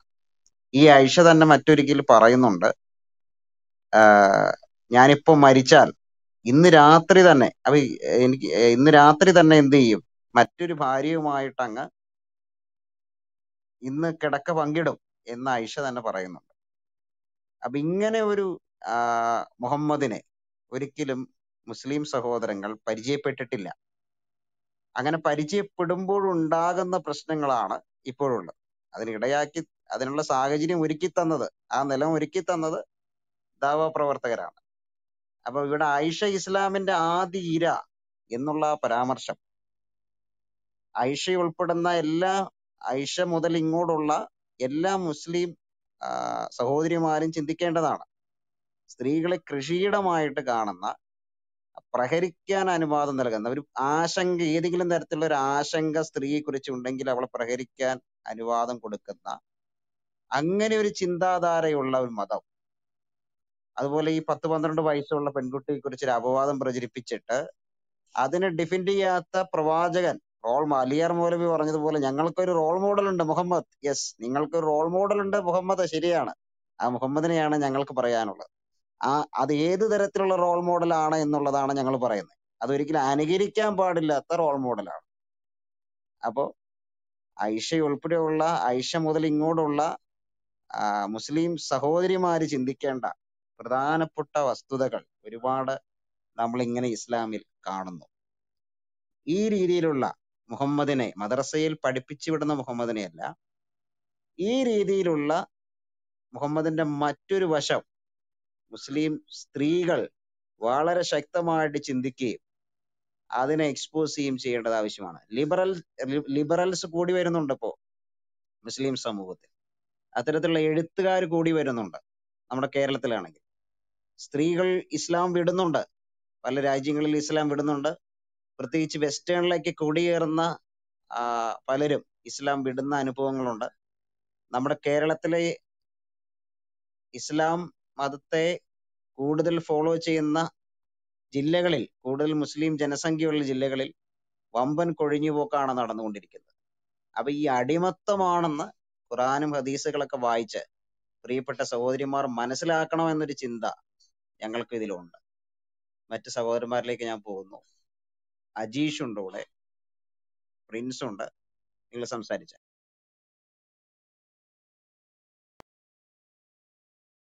ജിമ്മി ബ്രദർ പറഞ്ഞോ. കേൾക്കാവോ? ജിമ്മി ബ്രദർ പറഞ്ഞോ, അതിനുശേഷം പ്രിൻസിലേക്ക് വരാം. ഓക്കെ. ഈ ഇസ്ലാം മതത്തെക്കുറിച്ച് കാര്യമായി പഠിക്കാത്ത നാളിൽ ഈ മതത്തെക്കുറിച്ച് ഉള്ളിൽ നല്ലൊരു മതിപ്പുണ്ടായിരുന്നു. എന്നാൽ ഈ മതത്തെക്കുറിച്ച് ചെറുതായൊന്ന് പഠിക്കാൻ സാഹചര്യം ഒരുക്കിയത് ദാവാക്കാരുടെ ക്രൈസ്തവ വിരുദ്ധ പ്രസംഗവും വിമർശനവുമായിരുന്നു. പഠിക്കുന്തോറും മുഹമ്മദിനേക്കാൾ മാന്യതയും അംഗീകാരവും സാധാരണ മുസ്ലിമിനുണ്ടെന്ന് മനസ്സിലായി. എണ്ണമറ്റ ഭാര്യമാർ, അത് KV സയ്യിദ് മുഹമ്മദിൻ്റെ സന്മാർഗവും സാമൂഹ്യനീതിയും ഇസ്ലാമിൽ എന്ന ബുക്കിൽ 18 മുതൽ 20 വരെ പേജ് വായിച്ചാൽ അവിടെ കൃത്യമായിട്ട് രേഖപ്പെടുത്തി വെച്ചിട്ടുണ്ട്. 11 ഭാര്യമാരും 16 വെപ്പാട്ടിമാരും വിവാഹം കഴിക്കാതെ തന്നെ ശരീരം ദാനം ചെയ്യുന്ന 17 സ്ത്രീകളെയും കുറിച്ചാണ് മറ്റു ചില സൗണ്ടുകൾ വരുന്നുണ്ട്. പറയുന്നത് കേൾക്കാതിരിക്കുന്നുണ്ടോ? ഇല്ല, കേൾക്കാൻ പറ്റുന്നുണ്ട്. ഒരാൾ അൺമ്യൂട്ട് ആയിരുന്നു, ഇപ്പോൾ അയാൾ മ്യൂട്ട് ചെയ്തിട്ടുണ്ട്. ഓക്കെ. അപ്പം അത്രമാത്രം എണ്ണമറ്റ സ്ത്രീകളെയും ശരീരം ദാനം ചെയ്ത സ്ത്രീകളെയും കുറിച്ചൊക്കെ KV സയ്യിദ് മുഹമ്മദിൻ്റെ പുസ്തകത്തിനകത്ത് സന്മാർഗവും സാമൂഹ്യനീതിയും ഇസ്ലാമിൽ എന്ന പുസ്തകത്തിന് 18 മുതൽ 20 വരെ പേജുകൾ വായിച്ചാൽ നമുക്ക് കൃത്യമായി മനസ്സിലാകും. അപ്പോൾ ഇങ്ങനെ ഒരു എണ്ണമറ്റ ലൈംഗിക അടിമകളുള്ള ഇദ്ദേഹത്തെയാണല്ലോ മാനവരിൽ മഹോന്നതൻ എന്ന് വിളിക്കുന്നത് എന്നോർക്കുമ്പോൾ നമ്മൾ സങ്കടകരമായൊരു അനുഭവമാണ് കാണുക. സ്ത്രീകൾക്ക് ഇത്രമാത്രം മാന്യത കൽപ്പിക്കാത്ത ഒരു മതം. സൂറ 2:223 ഭാര്യയെ കൃഷിയിടമെന്ന് വിളിക്കുന്നു. അതുമാത്രമല്ല, സഹീദ് മുസ്ലിം 4:1039 അവിടെ ആയിഷ പറയുകയാണ്, നിങ്ങൾ ഞങ്ങളെ നായ്ക്കൾക്കും കഴുതകൾക്കും തുല്യരാക്കി. സ്ത്രീകളുടെ അവസ്ഥയാണ്, നായ്ക്കൾക്കും കഴുതകൾക്കും തുല്യരാക്കി, ഒരു സ്വാതന്ത്ര്യവുമില്ല. അതുമാത്രമല്ല, ഈ അനസ് നിവേദനത്തിൽ അള്ളാഹുവിൻ്റെ ദൂതൻ പറഞ്ഞു, ഈ ലോകത്തിൽ സ്ത്രീകളും അത്തറുമാണ് എനിക്ക് ഏറ്റവും പ്രിയമായിട്ടുള്ളത്. കൂടെ ആശ്വാസം നിസ്കാരത്തിലുമാകുന്നു. സുനൻ ആൻ അസ 3939 ഇവിടെ കൃത്യമായിട്ട് അത് രേഖപ്പെടുത്തി വച്ചിരിക്കുകയാണ്. അതുപോലെ തന്നെ വഴിയിലൂടെ നടന്നുപോയ ഒരു സ്ത്രീയെ കണ്ടപ്പോൾ തന്നെ കാമം ഉദ്ധരിച്ചിട്ട് അദ്ദേഹം ചെയ്തതിനെക്കുറിച്ച് സഹീഹ് മുസ്ലിം വാല്യം 2 ഭാഗം 6 ഹദീസ് നമ്പർ 1403 റസൂൽ ഒരു സ്ത്രീയെ കാണുവാനിടയായി. അപ്പോൾ അവിടുന്ന് തൻ്റെ ഭാര്യ സൈനബിൻ്റെ അടുത്ത് പോയി. അവളുടെ തോൽപാത്രം കഴുകുകയായിരുന്നു. അങ്ങനെ നബിയുടെ ആവശ്യം നിർവഹിച്ചതിന് ശേഷം സ്വഹാബിമാരിലേക്ക് വന്നു ഇപ്രകാരം പറഞ്ഞു, തീർച്ചയായും സ്ത്രീ പിശാചിൻ്റെ രൂപത്തിൽ വരികയും പിശാചിൻ്റെ രൂപത്തിൽ പോകുകയും ചെയ്യും. അങ്ങനെ ഒരു സ്ത്രീയെ വല്ലവനും കണ്ടാൽ അവൻ തൻ്റെ ഭാര്യയെ പ്രാപിക്കട്ടെ, അത് അവൻ്റെ മനസ്സിലുള്ളതിനെ ശമിപ്പിക്കും. ഇങ്ങനെ വഴിയിലൊരു പെണ്ണിനെ കണ്ടാൽ പോലും കാമഭ്രാന്ത് ഇളകുന്ന തരത്തിൽ തരംതാണ മാനസികാവസ്ഥയുടെ ഒരു ഉടമയായിരുന്നു ഈ മുഹമ്മദ്. ഇവിടെ ഇദ്ദേഹത്തിൻ്റെ അവസ്ഥയെക്കുറിച്ച് 6 വയസ്സുകാരി ഐഷയെ വിവാഹം കഴിക്കും മുൻപേ അവളെ മുഹമ്മദ് കിനാവ് കാണുന്നതിനെക്കുറിച്ച് സഹീഹ് Bukhari volume number 9 book number 87 ഹദീസ് നമ്പർ 1140 വിവാഹം കഴിക്കും മുമ്പേ 6 വയസ്സുകാരിയായ പെൺകുട്ടിയെ കിനാവ് കാണുന്നതിനെക്കുറിച്ചാണ് എഴുതിയിരിക്കുന്നത്. നമ്മുടെ കൂട്ടത്തിൽ 52 വയസ്സ് പിന്നിട്ട സ്ഥിരബുദ്ധിയുള്ള ഏതെങ്കിലും ഒരു മനുഷ്യൻ തൊട്ടിൽ പ്രായത്തിലുള്ള ഒരു പെൺകുട്ടിയെ തൻ്റെ മണവാട്ടിയായി കിനാവ് കാണുമോ? സങ്കല്പിക്കാൻ പോലും കഴിയത്തില്ല. ഐഷയെ കെട്ടാൻ അള്ളാഹു അനുവദിച്ചിട്ട് രഹസ്യം മനസ്സിലായോ? ഈ മുഹമ്മദ് എപ്പോഴും കാമദാഹത്തോടെയാണ് പിഞ്ചു കുട്ടികളെ കാണുന്നത്. അബ്ബാസിൻ്റെ പിഞ്ചു കുഞ്ഞായിരുന്ന മകൾ ഉമ്മു ഹബീബ അങ്ങോട്ടും ഇങ്ങോട്ടും ഓടിക്കളിക്കുന്നത് കണ്ട് അവൾ കന്യകയാകുന്ന കാലം വരെ ഞാൻ ജീവിച്ചിരുന്നാൽ ഞാൻ അവളെ വിവാഹം കഴിക്കും എന്ന് പറഞ്ഞു. ഇത് ഇബ്ൻ ഇഷാക്കിൽ 2:79 കൃത്യമായിട്ട് രേഖപ്പെടുത്തി വച്ചിരിക്കുക. അതുമാത്രമല്ല, ഇത് മുഹമ്മദിൻ്റെ സ്ത്രീകളോടുള്ള ബന്ധം. അടുത്തതോ വർണ്ണവിവേചനം നിങ്ങൾ ശ്രദ്ധിക്കണം കേട്ടോ. അതായത് ശരീരം കറുത്തിരിക്കുന്നവരെ, അതായത് ആഫ്രിക്കൻ വംശജരെയൊക്കെ അദ്ദേഹത്തിൻ്റെ കാഴ്ചപ്പാട് എന്താണെന്നുള്ളത് ഇപ്പോൾ ഞാൻ വായിച്ച് കേൾപ്പിക്കാം. സഹീഹ് മുസ്ലിം 5-2334 ഇസ്ലാമിൻ്റെ പ്രവാചകൻ മുഹമ്മദ് പറയുകയാണ്, അല്ലാഹുവിൻ്റെ ദൃഷ്ടിയിൽ ഏറ്റവും വെറുപ്പുളവാക്കുന്നവരാണ് അവരിൽ ഒരു കറുത്ത മനുഷ്യൻ. അവൻ്റെ കൈകളിലൊന്ന് ആടിൻ്റെ പല്ല് അല്ലെങ്കിൽ മുലയുടെ മുലക്കണ്ണ് പോലെയാണ്. കറുത്ത മനുഷ്യനെക്കുറിച്ച് തൊലി കറുത്ത മനുഷ്യനെക്കുറിച്ച് പറയുന്ന വാക്കുകളാണ് ശ്രദ്ധിക്കുക. എത്രയോ ഇങ്ങനെ, അതായത് കഴിഞ്ഞ നൂറ്റാണ്ടിൽ നിരീശ്വര മതക്കാർ ഇതേപോലെ ചെയ്തിരുന്നു. അതായത് ഹ്യൂമൻ സൂ ഉണ്ടാക്കി കറുത്ത മനുഷ്യരെ ഹ്യൂമൻ സൂ ഉണ്ടാക്കി ഇന്ന് ഈ മറ്റേ മൃഗങ്ങളെ കൂട്ടിലിട്ട ഒരു ചരിത്രം നിരീശ്വര മതക്കാർക്കുണ്ടായിരുന്നു. അതിനേക്കാളും ക്രൂരമാണ് ഇവിടെ ഇദ്ദേഹം ചെയ്യുന്നത്. ഇനിയും ഞാൻ വായിക്കാം, ഒറ്റ മിനിറ്റ് വായിക്കാം. ഇഷാക്ക് 240 മുഹമ്മദ് പറയുന്നു, നീളമുള്ള മുടിയും പരുക്കൻ കവിളുകളും 2 ചെമ്പ് കലങ്ങൾ പോലെ വീർത്ത കണ്ണുകളുമുള്ള ഒരു കറുത്ത മനുഷ്യൻ നിങ്ങളോടൊപ്പം ഇരിക്കാൻ വരുന്നു. അവൻ്റെ ഹൃദയം കഴുതയേക്കാൾ വലുതാണ്. മനസ്സിലാകുന്നുണ്ടോ? ഇവിടെയുള്ള ഈ സമത്വവും സാഹോദര്യവും ഒക്കെ ഇസ്ലാമിൽ പൂത്തുലഞ്ഞിരിക്കുകയാണ് എന്ന് പറയുന്ന ഇസ്ലാമിസ്റ്റുകൾ നിങ്ങളൊന്ന് വായിക്കുക, കേൾക്കുകയും ചെയ്യുക. ഇവിടെ കറുത്ത മനുഷ്യരെ മനുഷ്യനെന്ന് പോലും ഇവർ കണ്ടിട്ടില്ല. സഹീഹ് മുസ്ലിം 9-87-161 പ്രവാചകൻ പറയുന്നു, കറുത്ത സ്ത്രീകളെ സ്വപ്നം കാണുന്നത് രോഗത്തിൻ്റെ ഒരു അടയാളമാണ്. മനസ്സിലായോ? ഒരുപാട് ഈ വർണ്ണവിവേചനത്തിൻ്റെ ജാതിവെറിയുടെ ഇഷാക്ക് 450 പറയുന്നുണ്ട്, ആഫ്രിക്കൻ നിറം മാറുകയും അവരുടെ തുടർന്നുള്ള തലമുറകൾ അറബികൾക്കും തുർക്കികൾക്കും അടിമകളാക്കുകയും ചെയ്യണമെന്ന് പ്രവാചകൻ പ്രാർത്ഥിച്ചു. അപ്പോൾ ഞാൻ ഒരുപാട് കാര്യങ്ങൾ ഇവിടെ എഴുതി വെച്ചിട്ടുണ്ട്. ഞാൻ എല്ലാം കൂടെ വായിക്കാൻ എൻ്റെ സമയം എനിക്ക് അല്പ തിരക്കാണ്. ഞാൻ പറഞ്ഞു വരുന്നത്, ഇതുപോലെ വർണ്ണവെറി, ഒന്ന് കറുത്ത മനുഷ്യരെന്ന് കാണാത്ത നിരീശ്വര മതക്കാർ കഴിഞ്ഞ നൂറ്റാണ്ടിൽ ചെയ്തതുപോലെ തന്നെ അതിനേക്കാളും ക്രൂരമായ മൃഗീയമായിട്ടാണ് ഈ അള്ളാഹുവിൻ്റെ ദൂതനും ചെയ്തത്. ഇവിടെ ഒരു കാര്യം ഞാൻ പ്രത്യേകിച്ചൊന്ന് വായിക്കാം, ശ്രദ്ധിച്ച് കേട്ടുക. പ്രവാചകൻ കറുത്തവനാണെന്ന് പറയുന്ന ആരെയും കൊല്ലണമെന്നാണ് ഒരു ഹദീസുണ്ട്. അത് ഇബ്നു മൂസ അൽ യാസൂബി ഖാദി ഇയാദ് പേജ് 375 സഹനുവിൻ്റെ കൂട്ടാളിയായ അഹ്മദ് ഇബ്നു അലി സുലൈമാൻ പറഞ്ഞു, പ്രവാചകൻ കറുത്തവനാണെന്ന് പറയുന്ന ആരെയും കൊല്ലണം. മനസ്സിലാകുന്നുണ്ട്? അപ്പോൾ കറുത്ത മനുഷ്യരായിട്ട് കാണുന്നില്ല, കറുത്തവരെ കൊല്ലുന്നു, കറുത്തവനെ ആക്ഷേപിക്കുന്നു.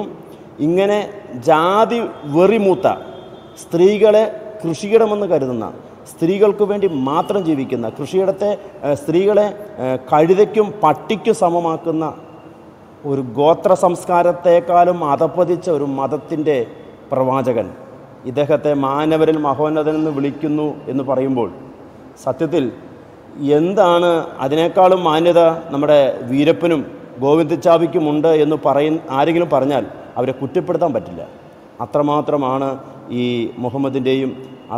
മുഹമ്മദിൻ്റെ ക്രൂരതയും മുഹമ്മദ് കാട്ടിക്കൂട്ടിയ പ്രവൃത്തികളും. ഓക്കെ, ഞാൻ എൻ്റെ വാക്കുകൾ നിർത്തുകയാണ്. ഓക്കെ, താങ്ക് യു ജിമ്മി ബ്രദറെ. പ്രിൻസ് ബ്രദറെ സംസാരിച്ചോളൂ. Praise the Lord. ഏകരക്ഷകനും കർത്താവായ യേശുക്രിസ്തു നാമത്തിൽ എല്ലാവർക്കും സ്നേഹവന്ദനം. കേൾക്കാമോ ഞാൻ പറയുന്നത്? കേൾക്കാം. ഓക്കെ. അപ്പോൾ ഇവിടെ വളരെ ഭംഗിയായിട്ട് എല്ലാവരും അവരുടേതായ രീതികളിൽ അഭിപ്രായങ്ങൾ പറഞ്ഞു. അപ്പോൾ ഇവിടെ ഏറ്റവും എനിക്ക് എന്താ പറയുന്ന എൻ്റെ ഉള്ളിൽ തട്ടിയത് അബ്ബാസ് ബ്രദറിന്റെ വാക്കുകളാണ്. അതായത് അവർക്ക് വേണ്ടി പ്രാർത്ഥിക്കണം. എന്നിട്ട് അദ്ദേഹം പറഞ്ഞ ഇങ്ങനെയാണ്, ഒരു സൈഡ് മാത്രമേ ദാവാ പ്രഭാഷകർ പറയുന്നുള്ളൂ, നബിയുടെ മറു സൈഡ് പറയുന്നില്ല. അതെന്നെ വല്ലാതെ ആകർഷിക്കുകയും വേദനിപ്പിക്കുകയും ചെയ്തു. കാരണം അദ്ദേഹം അതിന്റെ ഭാഗമായിരുന്നു. അപ്പോൾ നമ്മളെല്ലാവരെക്കാൾ ഉപരി ഇതിന്റെ തീക്ത ഫലം അനുഭവിക്കുകയും ഒരുപക്ഷെ ഇന്നും അദ്ദേഹത്തിന്റെ ജീവിതത്തിൽ അതിലായിരുന്നത് കൊണ്ടുള്ള ബുദ്ധിമുട്ടുകൾ ഒരുപക്ഷെ അദ്ദേഹം അനുഭവിക്കാൻ സാധ്യത ഉണ്ടാകും എന്നെനിക്ക് തോന്നുന്നു. അതുപോലെ തന്നെ അതിൻ്റെ അകത്തുള്ള പൊള്ളത്തരവും കള്ളത്തരവും ഒക്കെ അദ്ദേഹത്തിന് എല്ലാവരെക്കാൾ ഉപരി അദ്ദേഹത്തിന് അറിയാം. അതുകൊണ്ട് അദ്ദേഹമാണ് ഇതിനകത്ത് ഏറ്റവും അധികം ആഗ്രഹിക്കുന്നത് അവരിൽപ്പെട്ട ഒരാളെങ്കിലും ഈ സത്യമാർഗം അറിഞ്ഞിരുന്നുവെങ്കിലും അദ്ദേഹം മാത്രമല്ല നമ്മൾ ഓരോരുത്തരും ആഗ്രഹിക്കുന്നെങ്കിലും അദ്ദേഹത്തിന്റെ വേദന നമ്മളെക്കാൾ ഉപരി കൂടുതലായിരിക്കും. കാരണം ആ ഒരു അവസ്ഥയിൽ നിന്നാണ് അദ്ദേഹം വന്നത്. അപ്പോൾ ദാവാ പ്രഭാഷകർക്ക് പിഴച്ചു പോയത് എവിടെയെന്നുള്ളതായിരുന്നു പലരും മുന്നോട്ട് വെച്ച ചർച്ചയിലൊക്കെ ഉടനീളം മുഴങ്ങി നിന്നൊരു ചോദ്യം, എവിടെയായിരുന്നു അവർക്ക് പിഴച്ചത് എന്നുള്ളതായിരുന്നു. അപ്പൊ അവർക്ക് പിഴച്ചത്, അതിനെക്കുറിച്ച് പലരും അഭിപ്രായപ്പെട്ടു. ഞങ്ങളോട് പഠിക്കൂ എന്ന് പറഞ്ഞതായിരുന്നു. ഞങ്ങളിൽപ്പെട്ട പല സഹോദരങ്ങളും പഠിച്ചത് കൊണ്ട് അവർക്ക് പിഴച്ചു എന്ന് വേണം ഇപ്പൊ പറയാൻ. മുമ്പ് അബ്ബാസ് ബ്രദർ പറഞ്ഞ പോലെ ചർച്ചുകൾ വരെ പല സ്ഥലങ്ങളിലും മീറ്റിംഗ് നടക്കുമ്പോൾ അതിനകത്ത് കയറി തന്നെ ഈ സുവിശേഷ ഭാഗങ്ങളെ സംബന്ധിച്ച് യേശുക്രിസ്തു ദൈവമാണോ എന്നുള്ള നിലയ്ക്കൊക്കെ ചോദ്യങ്ങൾ ഉയർത്തിയതായിട്ടൊക്കെ കേട്ടു. അതൊക്കെ ഒരു ഭയാശങ്ക ഉളവാക്കുന്ന കാര്യങ്ങളാണ്. അപ്പൊ തന്നെ പലരും നമ്മുടെയൊക്കെ ക്ലബിന് സ്പീക്കർ പാനലിനകത്ത് കടന്നു വന്നിട്ട് പലരുടെയും പഴയകാല അനുഭവങ്ങളൊക്കെ പറയാറുണ്ട്. അതിനകത്ത് 1-2 പേര് പറഞ്ഞ ഇങ്ങനെയാണ്, വിദേശ രാജ്യത്തൊക്കെ വെച്ച് പരിചയപ്പെട്ടവര് വാട്സപ്പ് ഗ്രൂപ്പുകൾക്ക് ആഡ് ചെയ്യുകയും അതിനകത്ത് ക്രിസ്ത്യാനിയാണെന്ന് കാണുമ്പോൾ യേശുക്രിസ്തു ദൈവമാണെന്ന് തെളിയിക്കാൻ കഴിയുമോ എന്നുള്ള അർത്ഥത്തിൽ ആദ്യം സ്നേഹ സംഭാഷണത്തിൽ തുടങ്ങുകയും മറുപടികൾ പറഞ്ഞു തുടങ്ങുമ്പോൾ പിന്നെ കഠിനമായ രീതിയിൽ അറ്റാക്ക് ചെയ്യുകയും ചെയ്തതൊക്കെ പലരുടെയും അനുഭവങ്ങളായിട്ട് പലരും നമ്മുടെ ക്ലബ് ഹൗസിനകത്തൊക്കെ വന്നു പറഞ്ഞു. അങ്ങനെ ഒരു ധാവാ പ്രഭാഷകർ പല രീതിയിലും പല സന്ദർഭത്തിലും ഇതിനെയൊക്കെ പിടിച്ചടക്കാൻ ശ്രമിച്ചു. എന്നാൽ വന്നതും പോയി പിടിച്ചതും പോയി എന്ന് പറയുന്നത് പോലെ ഒന്നുമില്ലാത്ത അവസ്ഥയിലേക്ക്, ശൂന്യതയിൽ നോക്കിയിരിക്കുന്ന അവസ്ഥയിലേക്കൊക്കെ ആയിത്തീർന്നു. അത് മാത്രമല്ല, എന്നെ ഈ ക്ലബ് ഹൗസിനകത്ത് ചിന്തിപ്പിച്ച മറ്റൊരു വ്യക്തിയാണ് ശ്രീമാൻ അബ്ദുൽ നാസർ. നിങ്ങൾക്ക് എല്ലാവർക്കും അറിയാം, അത്യാവശ്യം നരബാധിച്ച ഒരു വയോവൃദ്ധനായ ഒരു മനുഷ്യനാണ് അദ്ദേഹം. താടി ഒക്കെ വളർത്തിയിട്ട് മീശയില്ലാതിരിക്കുന്ന ഒരു മനുഷ്യൻ. അദ്ദേഹത്തെ കുറിച്ച് തിരക്കിയപ്പോഴാണ് അറിഞ്ഞത് അദ്ദേഹം വളരെ മോശമായ രീതിയിലൊക്കെ സംസാരിക്കുന്ന ഒരു വ്യക്തിയായിരുന്നു. നമ്മുടെ യാഹിയെ പോലെ ടൈപ്പ്. പക്ഷെ യാഹിയേക്കാളും ഒരു 100 മടങ്ങ് മോശക്കാരനെന്ന് എനിക്ക് പറയാൻ പറ്റാത്ത, ഞാൻ അദ്ദേഹത്തെ കുറിച്ച് മാത്രമേ ഈ ക്ലബ് ഹൗസിനകത്ത് ഏറ്റവും മോശക്കാരനെന്ന് ഞാൻ പറയും. വേറെ ആരെയും ഞാൻ ഇസ്ലാം പക്ഷത്തുനിന്ന് എനിക്ക് മോശക്കാരനെന്ന് പബ്ലിക്കിൽ അഡ്രസ് ചെയ്യാൻ വേണ്ടിയിട്ട് ആരെയും എനിക്ക് ഇതുവരെ കിട്ടിയിട്ടില്ല. കാരണം അദ്ദേഹം ഈവൻ കൊടിത്തോട്ടം പാസ്റ്ററെ കുഞ്ഞുങ്ങളെ വെച്ച് തന്നെ മ്ലേച്ഛമായ രീതിയിൽ തലക്കെട്ട് വെച്ച് റൂം ഷെഡ് ചെയ്തുള്ള ഒരു മനുഷ്യനാണ്. ഒരു സഭ്യതയുടെ സകല അതിർവരമ്പുകൾ, ഈവൻ നാസ്തികർ പോലും ഒരുപക്ഷെ അങ്ങനെ ചെയ്യുമെന്ന് എനിക്ക് തോന്നുന്നില്ല. അത്രയ്ക്ക് മ്ലേച്ഛമായ തലക്കെട്ടുകൾ ഈവൻ എന്താ പറയുക പബ്ലിക്കിൽ അഡ്രസ്സ് ചെയ്യുന്ന ക്രിസ്ത്യൻ ഭാഗത്ത് നിന്ന് പൊതുവെ ആരെയും ഉപദ്രവിക്കാത്ത മാന്യമായി ചർച്ചകൾ ചെയ്യുകയും ചർച്ചകൾ കണ്ടക്ട് ചെയ്യുകയും ചെയ്യുന്ന വ്യക്തിയാണ് അനിൽ കൊടിത്തോട്ടം പാസ്റ്റർ. അദ്ദേഹത്തെ ഇത്രയും മ്ലേച്ഛമായ രീതിയിൽ എന്തെല്ലാം പറയാം, എന്തെല്ലാം ആശയവിരോധമുണ്ടെങ്കിൽ എന്തെല്ലാം രീതിയിൽ തലക്കെട്ടാം, പക്ഷേ വളരെ മ്ലേച്ഛമായ രീതിയിൽ നിങ്ങൾ ഇദ്ദേഹത്തിന്റെ മ്ലേച്ഛത മുമ്പൊരിക്കൽ കോലായിൽ നിങ്ങൾ കണ്ടതാണ്. അന്നും വൃത്തികെട്ട വർത്തമാനമാണ് അദ്ദേഹം പറഞ്ഞത്. ഞാൻ അത്ഭുതപ്പെട്ടു. ഇസ്ലാം മതത്തിലേക്ക് കടന്നു വന്ന ഒരു മനുഷ്യനിൽ ഉണ്ടായ പരിവർത്തനം ഇങ്ങനെയാണെങ്കിൽ, യാഹിയിലുണ്ടായ പരിവർത്തനം ഇങ്ങനെയാണെങ്കിൽ എന്തിനതിന്റെ ആവശ്യം എന്നുള്ളതാണ് എനിക്ക് ചോദ്യം. എനിക്ക് ഇത്തരം ആളുകളെയാണ് ഞാൻ കാണുന്നത്. പൊതുവിൽ അത്തരം ആളുകൾ കേവലം ഒരു വിശ്വാസിയായി വന്നിരുന്നു പോവുകയോ ചർച്ച ചെയ്യുന്നവരല്ല, മറിച്ച് ഇവരുടെയൊക്കെ ക്ലബ്ബുകളെ കൺട്രോൾ ചെയ്യുന്ന, പ്രോഗ്രാം ഷെഡ്യൂൾ ചെയ്യുന്ന വ്യക്തികളായി മാറുന്നു. അപ്പം അത്തരം ആളുകളിൽ, ഇസ്ലാം മതത്തിലോട്ട് വന്ന ആളുകളിൽ ഉണ്ടാകുന്ന പ്രകടമായ മാറ്റം നമുക്കത് വല്ലാതെ ചിന്തിപ്പിക്കുന്ന രീതിയിലാണ്. ഇത്രയും മോശകരമായ രീതിയിലേക്ക് തരം താഴ്ന്ന രീതി, ഈവൻ ഇസ്ലാമിലുള്ളവരെക്കാളും മോശമായ രീതിയിലോട്ട് അതിലകത്ത് വന്നവരിങ്ങനെ പ്രവർത്തിക്കുന്നുവെങ്കിൽ ഞാൻ പറയുന്ന അറിഞ്ഞോ അറിയാതെയോ അത്തരം നിങ്ങൾക്ക് ആർക്കെങ്കിലും എന്തെങ്കിലും ഒരു ചെറിയൊരു അട്രാക്ഷൻ അതിനോട് തോന്നി, അല്ലെങ്കിൽ അദ്ദേഹത്തിന്റെ ജീവിതചര്യയുമായി ബന്ധപ്പെട്ട് ആ മതം അതിനുള്ള അനുവർത്തനവും അല്ലെങ്കിൽ ഹൂറികൾ എന്താ പറയുക നിങ്ങളുടെ ആവശ്യത്തിനനുസരിച്ചുള്ള ഹൂറികളും പൊരിച്ച കരളും വറുത്ത മീനും ഒക്കെയാണ് നിങ്ങൾക്ക് ആഗ്രഹമെങ്കിൽ അതിനു വേണ്ടിയിട്ട് അതിൽ പോകരുത്. നിങ്ങളുടെ സ്വഭാവം തന്നെ മാറിപ്പോകുമെന്ന് തെളിയിക്കുന്നതാണ് അബ്ദുൽ നാസറിനെ പോലുള്ളവരെയൊക്കെ. ഞാൻ മറ്റാരെയും എടുത്തു പറയുന്നില്ല. അബ്ദുൽ നാസറും യാഹിയും, അതിനകത്ത് അബ്ദുൽ നാസർ യാഹിയേക്കാളും 100 മടങ്ങ് വേണമെങ്കിൽ നമുക്ക് എന്താ പറയുന്ന ഈ അഗ്രസീവും അതുപോലെ വൃത്തികേട് പറയുന്ന മനുഷ്യനാണെന്ന് നമുക്ക് പറയാൻ പറ്റും. മറ്റിതര ഇസ്ലാം മത വിശ്വാസികൾ ഞാൻ ഇത്തരം വൃത്തികേടുകൾ കണ്ടിട്ടില്ല. അദ്ദേഹത്തിന്റെ വാക്കുകൾ ഓരോന്നും തന്നെ വായിൽ നിന്ന് വരുന്നത് മറ്റൊരാളെ വളരെ മ്ലേച്ഛമായ രീതിയിൽ ആക്രമിക്കുന്ന രീതിയിലാണ് എന്ന്. പക്ഷെ അപ്പൊ തന്നെ അവരിന്ന് പറയും ഞങ്ങൾ അണ്ണൻ തമ്പിയാണെന്ന് പറയുകയും ചെയ്തു. ഈ ക്രിസ്ത്യൻ മതം നമ്മുടെ ചേട്ടനാണ് എന്ന് പറയുകയും ചെയ്യും. ഞങ്ങൾ അനിയൻ ബാബ ചേട്ടൻ ബാബയാണെന്ന് പറയുകയും ചെയ്തു. അപ്പൊ തന്നെ ഇത്രയും മ്ലേച്ഛമായ രീതിയിൽ ആക്രമിക്കുകയും ചെയ്തു. അതുപോലെ തന്നെ യേശുക്രിസ്തുവിനെ ഇതിനകത്ത് ഏറ്റവും മോശമായ രീതിയിൽ ആക്രമിക്കുന്ന ഒരു വ്യക്തിയാണ് ശ്രീമാൻ അബ്ദുൽ നാസർ. അപ്പം അദ്ദേഹത്തെ കുറിച്ച് എനിക്ക് പറയാതെ വയ്യ. നിങ്ങൾ എത്ര പേര് അദ്ദേഹത്തെ കുറിച്ച് അറിയാമെന്ന് എനിക്കറിയില്ല. അദ്ദേഹം ഒരു താടിയൊക്കെ നീളത്തിൽ ഏകദേശം 1.5 അടി നീളത്തിൽ താടി വളർത്തി വരുന്ന ഒരു മനുഷ്യനാണ്. അദ്ദേഹം വാ തുറന്ന മണ്ടത്തരം മാത്രമേ പറയൂ. എന്നാൽ അദ്ദേഹം ഈ പറഞ്ഞ മ്ലേച്ഛത പറയുന്നതിൽ 1-ാം സ്ഥാനത്താണ്. അപ്പം ഇത്തരം ദാവാ പ്രഭാഷകർക്ക് മൊത്തത്തിൽ പിഴച്ചു എന്നുള്ളതും, പ്രത്യേകിച്ച് ക്ലബ് ഹൗസിനകത്ത് വന്നപ്പോൾ മുടിനാരിഴക കീറിക്കൊണ്ടായിരുന്നു ഇതിനകത്തുള്ള പരിശോധനകൾ മുഴുവൻ നടന്നത്. അപ്പൊ എങ്ങനെയൊക്കെ നോക്കിയാൽ ഈവൻ എന്താ പറയുക ഇനാം പ്രഖ്യാപിച്ചുകൊണ്ട് വരെ ഇതിനകത്ത് പ്രോഗ്രാമുകൾ ഷെഡ്യൂൾ ചെയ്യേണ്ട അവസ്ഥ വന്നു. അപ്പോ അത്തരം രീതിയിലേക്ക് കാര്യങ്ങൾ പോകാൻ കാരണം മുൻനിരയിൽ നിന്ന ദാവാ പ്രഭാഷകരാണ്. പ്രത്യേകിച്ച് ഈ നാളുകളിൽ നമ്മുടെ എം അക്ബർ തരിപ്പണമായതിനു ശേഷം ഉയർത്തെഴുന്നേറ്റ് അല്ലെങ്കിൽ എം അക്ബറിന്റെ സ്ഥാനം പിടിച്ചടക്കണമെന്നുള്ള മോഹത്തോടുകൂടെ വന്നൊരു വ്യക്തിയായിരുന്നു മുഹമ്മദ് ഈസ. ഇന്ന് ഏറ്റവും അധികം ഇസ്ലാം മതം അറ്റാക്ക് നേരിടാൻ ഉണ്ടാകുന്നതിൽ 1-ാമത്തെ കണ്ണി മുഹമ്മദ് ഈസയും 2 ബാലുശ്ശേരിയുമാണെന്നുള്ളതാണ് എന്റെ പൊതുവിലുള്ള ധാരണ. അപ്പം ഇത്തരം ആളുകളെ നിങ്ങൾ കൺട്രോൾ ചെയ്യാത്തിടത്തോളം കാലം നിങ്ങളുടെ ഈ മതത്തിന്റെ കാര്യങ്ങൾ, അതായത് ആക്രമിക്കുമ്പോഴാണല്ലോ തിരിച്ചാക്രമിക്കും പ്രതിരോധമൊക്കെ ഉണ്ടാകുക.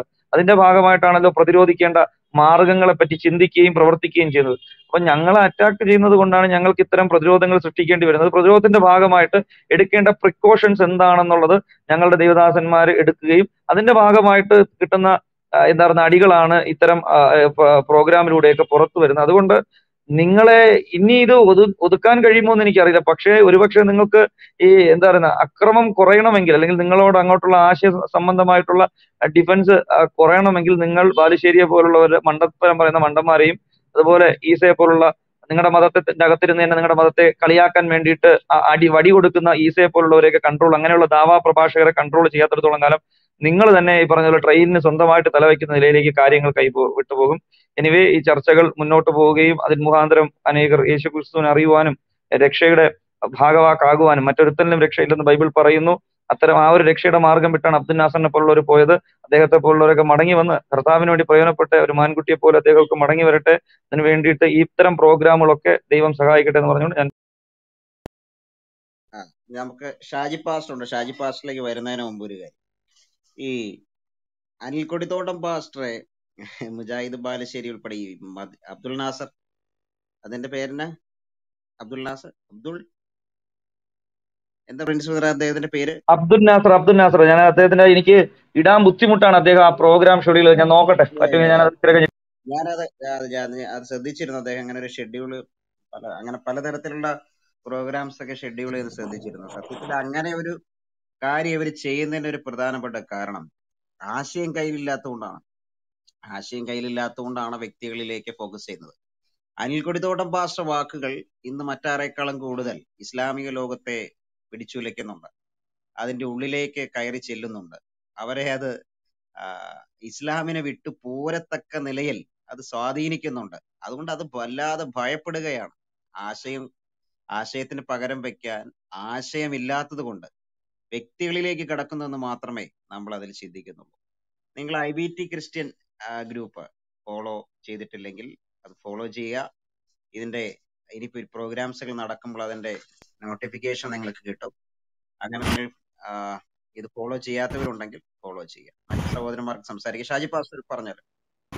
സിജോ ബ്രദറെ, ഒറ്റ മിനിറ്റ്. എനിക്ക് അനിൽ പാസ്റ്ററെ, ഞാനൊരു ബാക്ക് ചാനലിൽ മെസ്സേജ് വിട്ടിട്ടുണ്ട്, ഒന്ന് നോക്കാവോ? അങ്ങനെ മതിയോ എന്ന് നോക്കാനാ. പാസ്റ്റർ കേൾക്കാവോ?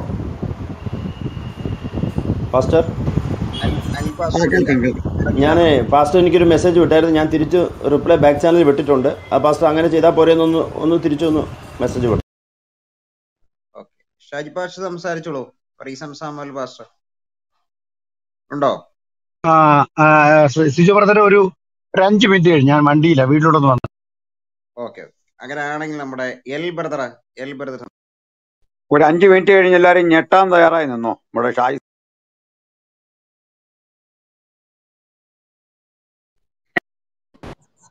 പാസ്റ്റർ, ഞാനൊരു കാര്യം ചോദിച്ചോട്ടെ? ചോദിച്ചോളൂ. അതായത് ഈ പെന്തക്കോസ്തുകാർക്ക് സ്കൂളും കോളേജും ആശുപത്രിയും ഒന്നും ഇല്ല എന്ന് പറയുന്നു. ഇപ്പൊ നമ്മുടെ തൊട്ടടുത്ത സംസ്ഥാനത്ത് പോൾ ദിനകരന് അവിടെ സ്വന്തമായിട്ട് യൂണിവേഴ്സിറ്റി വരെ ഉണ്ട്, കാരുണ്യ യൂണിവേഴ്സിറ്റി. ഏകദേശം 800ഓളം സ്കൂളും കോളേജുകളും ഒക്കെ ഉണ്ട്. അപ്പൊ അത് ഈ പെന്തക്കോസ്ത് വിഭാഗത്തിൽ പെടുന്നതാണോ അല്ലയോ? അതുപോലെ തന്നെ ദയാസാഗർ യൂണിവേഴ്സിറ്റി, ലൂയിസ് മറാണ്ടി യൂണിവേഴ്സിറ്റി, ഇതൊക്കെ ഏത് വിഭാഗത്തിൽ പെടുന്നതാണോ? ഒന്ന് വിശദീകരിച്ചു തരുമോ? അത് പറയാം. അതായത് നമ്മൾ ക്രിസ്ത്യാനിറ്റിയെ അതിൻ്റെ ആകത്തുകയിൽ എടുക്കണം. അങ്ങനെ പക്ഷം ചേർന്ന് പ്രശ്നം തീർക്കാന്നല്ല പറഞ്ഞത്. ക്രൈസ്തവ സമൂഹത്തിൽ പ്രൊട്ടസ്റ്റന്റ് ക്രൈസ്തവർ നേതൃത്വം കൊടുക്കുന്ന വലിയ സ്ഥാപനങ്ങൾ ആഗോള വ്യാപകമായിട്ടുണ്ട്. ഇന്ത്യയിൽ തന്നെ ദൈവശാസ്ത്ര പഠനത്തിന് ഭരണകൂടം പോലും അംഗീകരിക്കുന്ന ഒരു സ്ഥാപനമാണ് സെനറ്റ് ഓഫ് സെറാംപൂർ. അപ്പൊ സെനറ്റ് ഓഫ് സെറാംപൂരിൽ അതിന്റെ സ്ഥാപകൻ വില്യം കേരി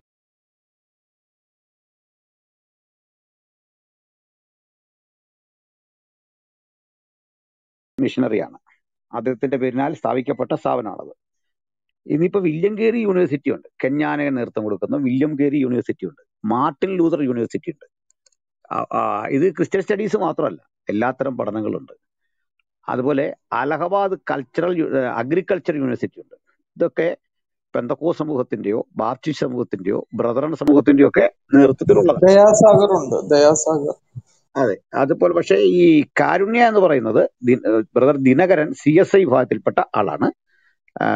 അങ്ങനെ എല്ലാ സമൂഹത്തിനും ഉണ്ട്. അതിൻ്റെ ഇപ്പം അനിവാര്യതകൾ നോക്കിയാണ് സ്ഥാപനങ്ങൾ തുടങ്ങുന്നത്. ഇപ്പൊ കേരളം പോലൊരു സ്ഥലത്ത് അതിനുള്ള സ്കോപ്പ് ഇല്ല, കാരണം ഇതൊരു ചെറിയ ഭൂപ്രദേശം, ഒപ്പം ഇതര സ്ഥാപനങ്ങളുണ്ട്. മാത്രമല്ല, ക്രൈസ്തവർ കൂടി ഇരിക്കട്ടെ ഒരു സ്ഥാപനം എന്ന നിലയിലല്ല ചെയ്യേണ്ടത്. മനുഷ്യർക്ക് പ്രയോജനപ്പെടുമെങ്കിൽ അവിടെ ഒരു സ്ഥാപനം. അതുപോലെ ബ്രദറൻ സമൂഹത്തിൽ നിന്നുള്ളതാണ് നമ്മൾ സായിപ്പിന്റെ ആശുപത്രി എന്നൊക്കെ പറയുന്ന മെഡിക്കൽ മിഷൻ. അത് വളരെ ഉദാരതയോടുകൂടി രോഗികളെ ട്രീറ്റ് ചെയ്യുന്ന പണച്ചിലവ് തീരെ കുറവുള്ള സ്ഥാപനമാണ്.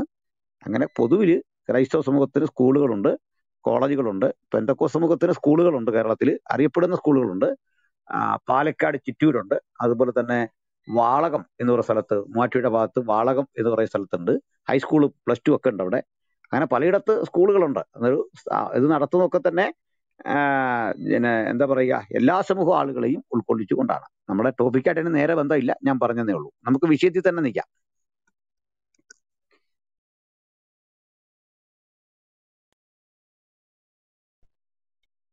സംസാരിച്ചോട്ടെ എൽ ബ്രദർ.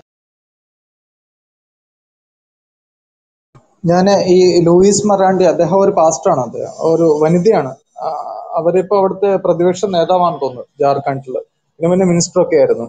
അപ്പോ അവർക്ക് ഒരുപാട് സ്കൂളും കോളേജുകളും ഒക്കെ ഉണ്ട്. അപ്പം അതൊക്കെ പെന്തക്കോസ്ത് വിഭാഗത്തിന്റെ ആണോ?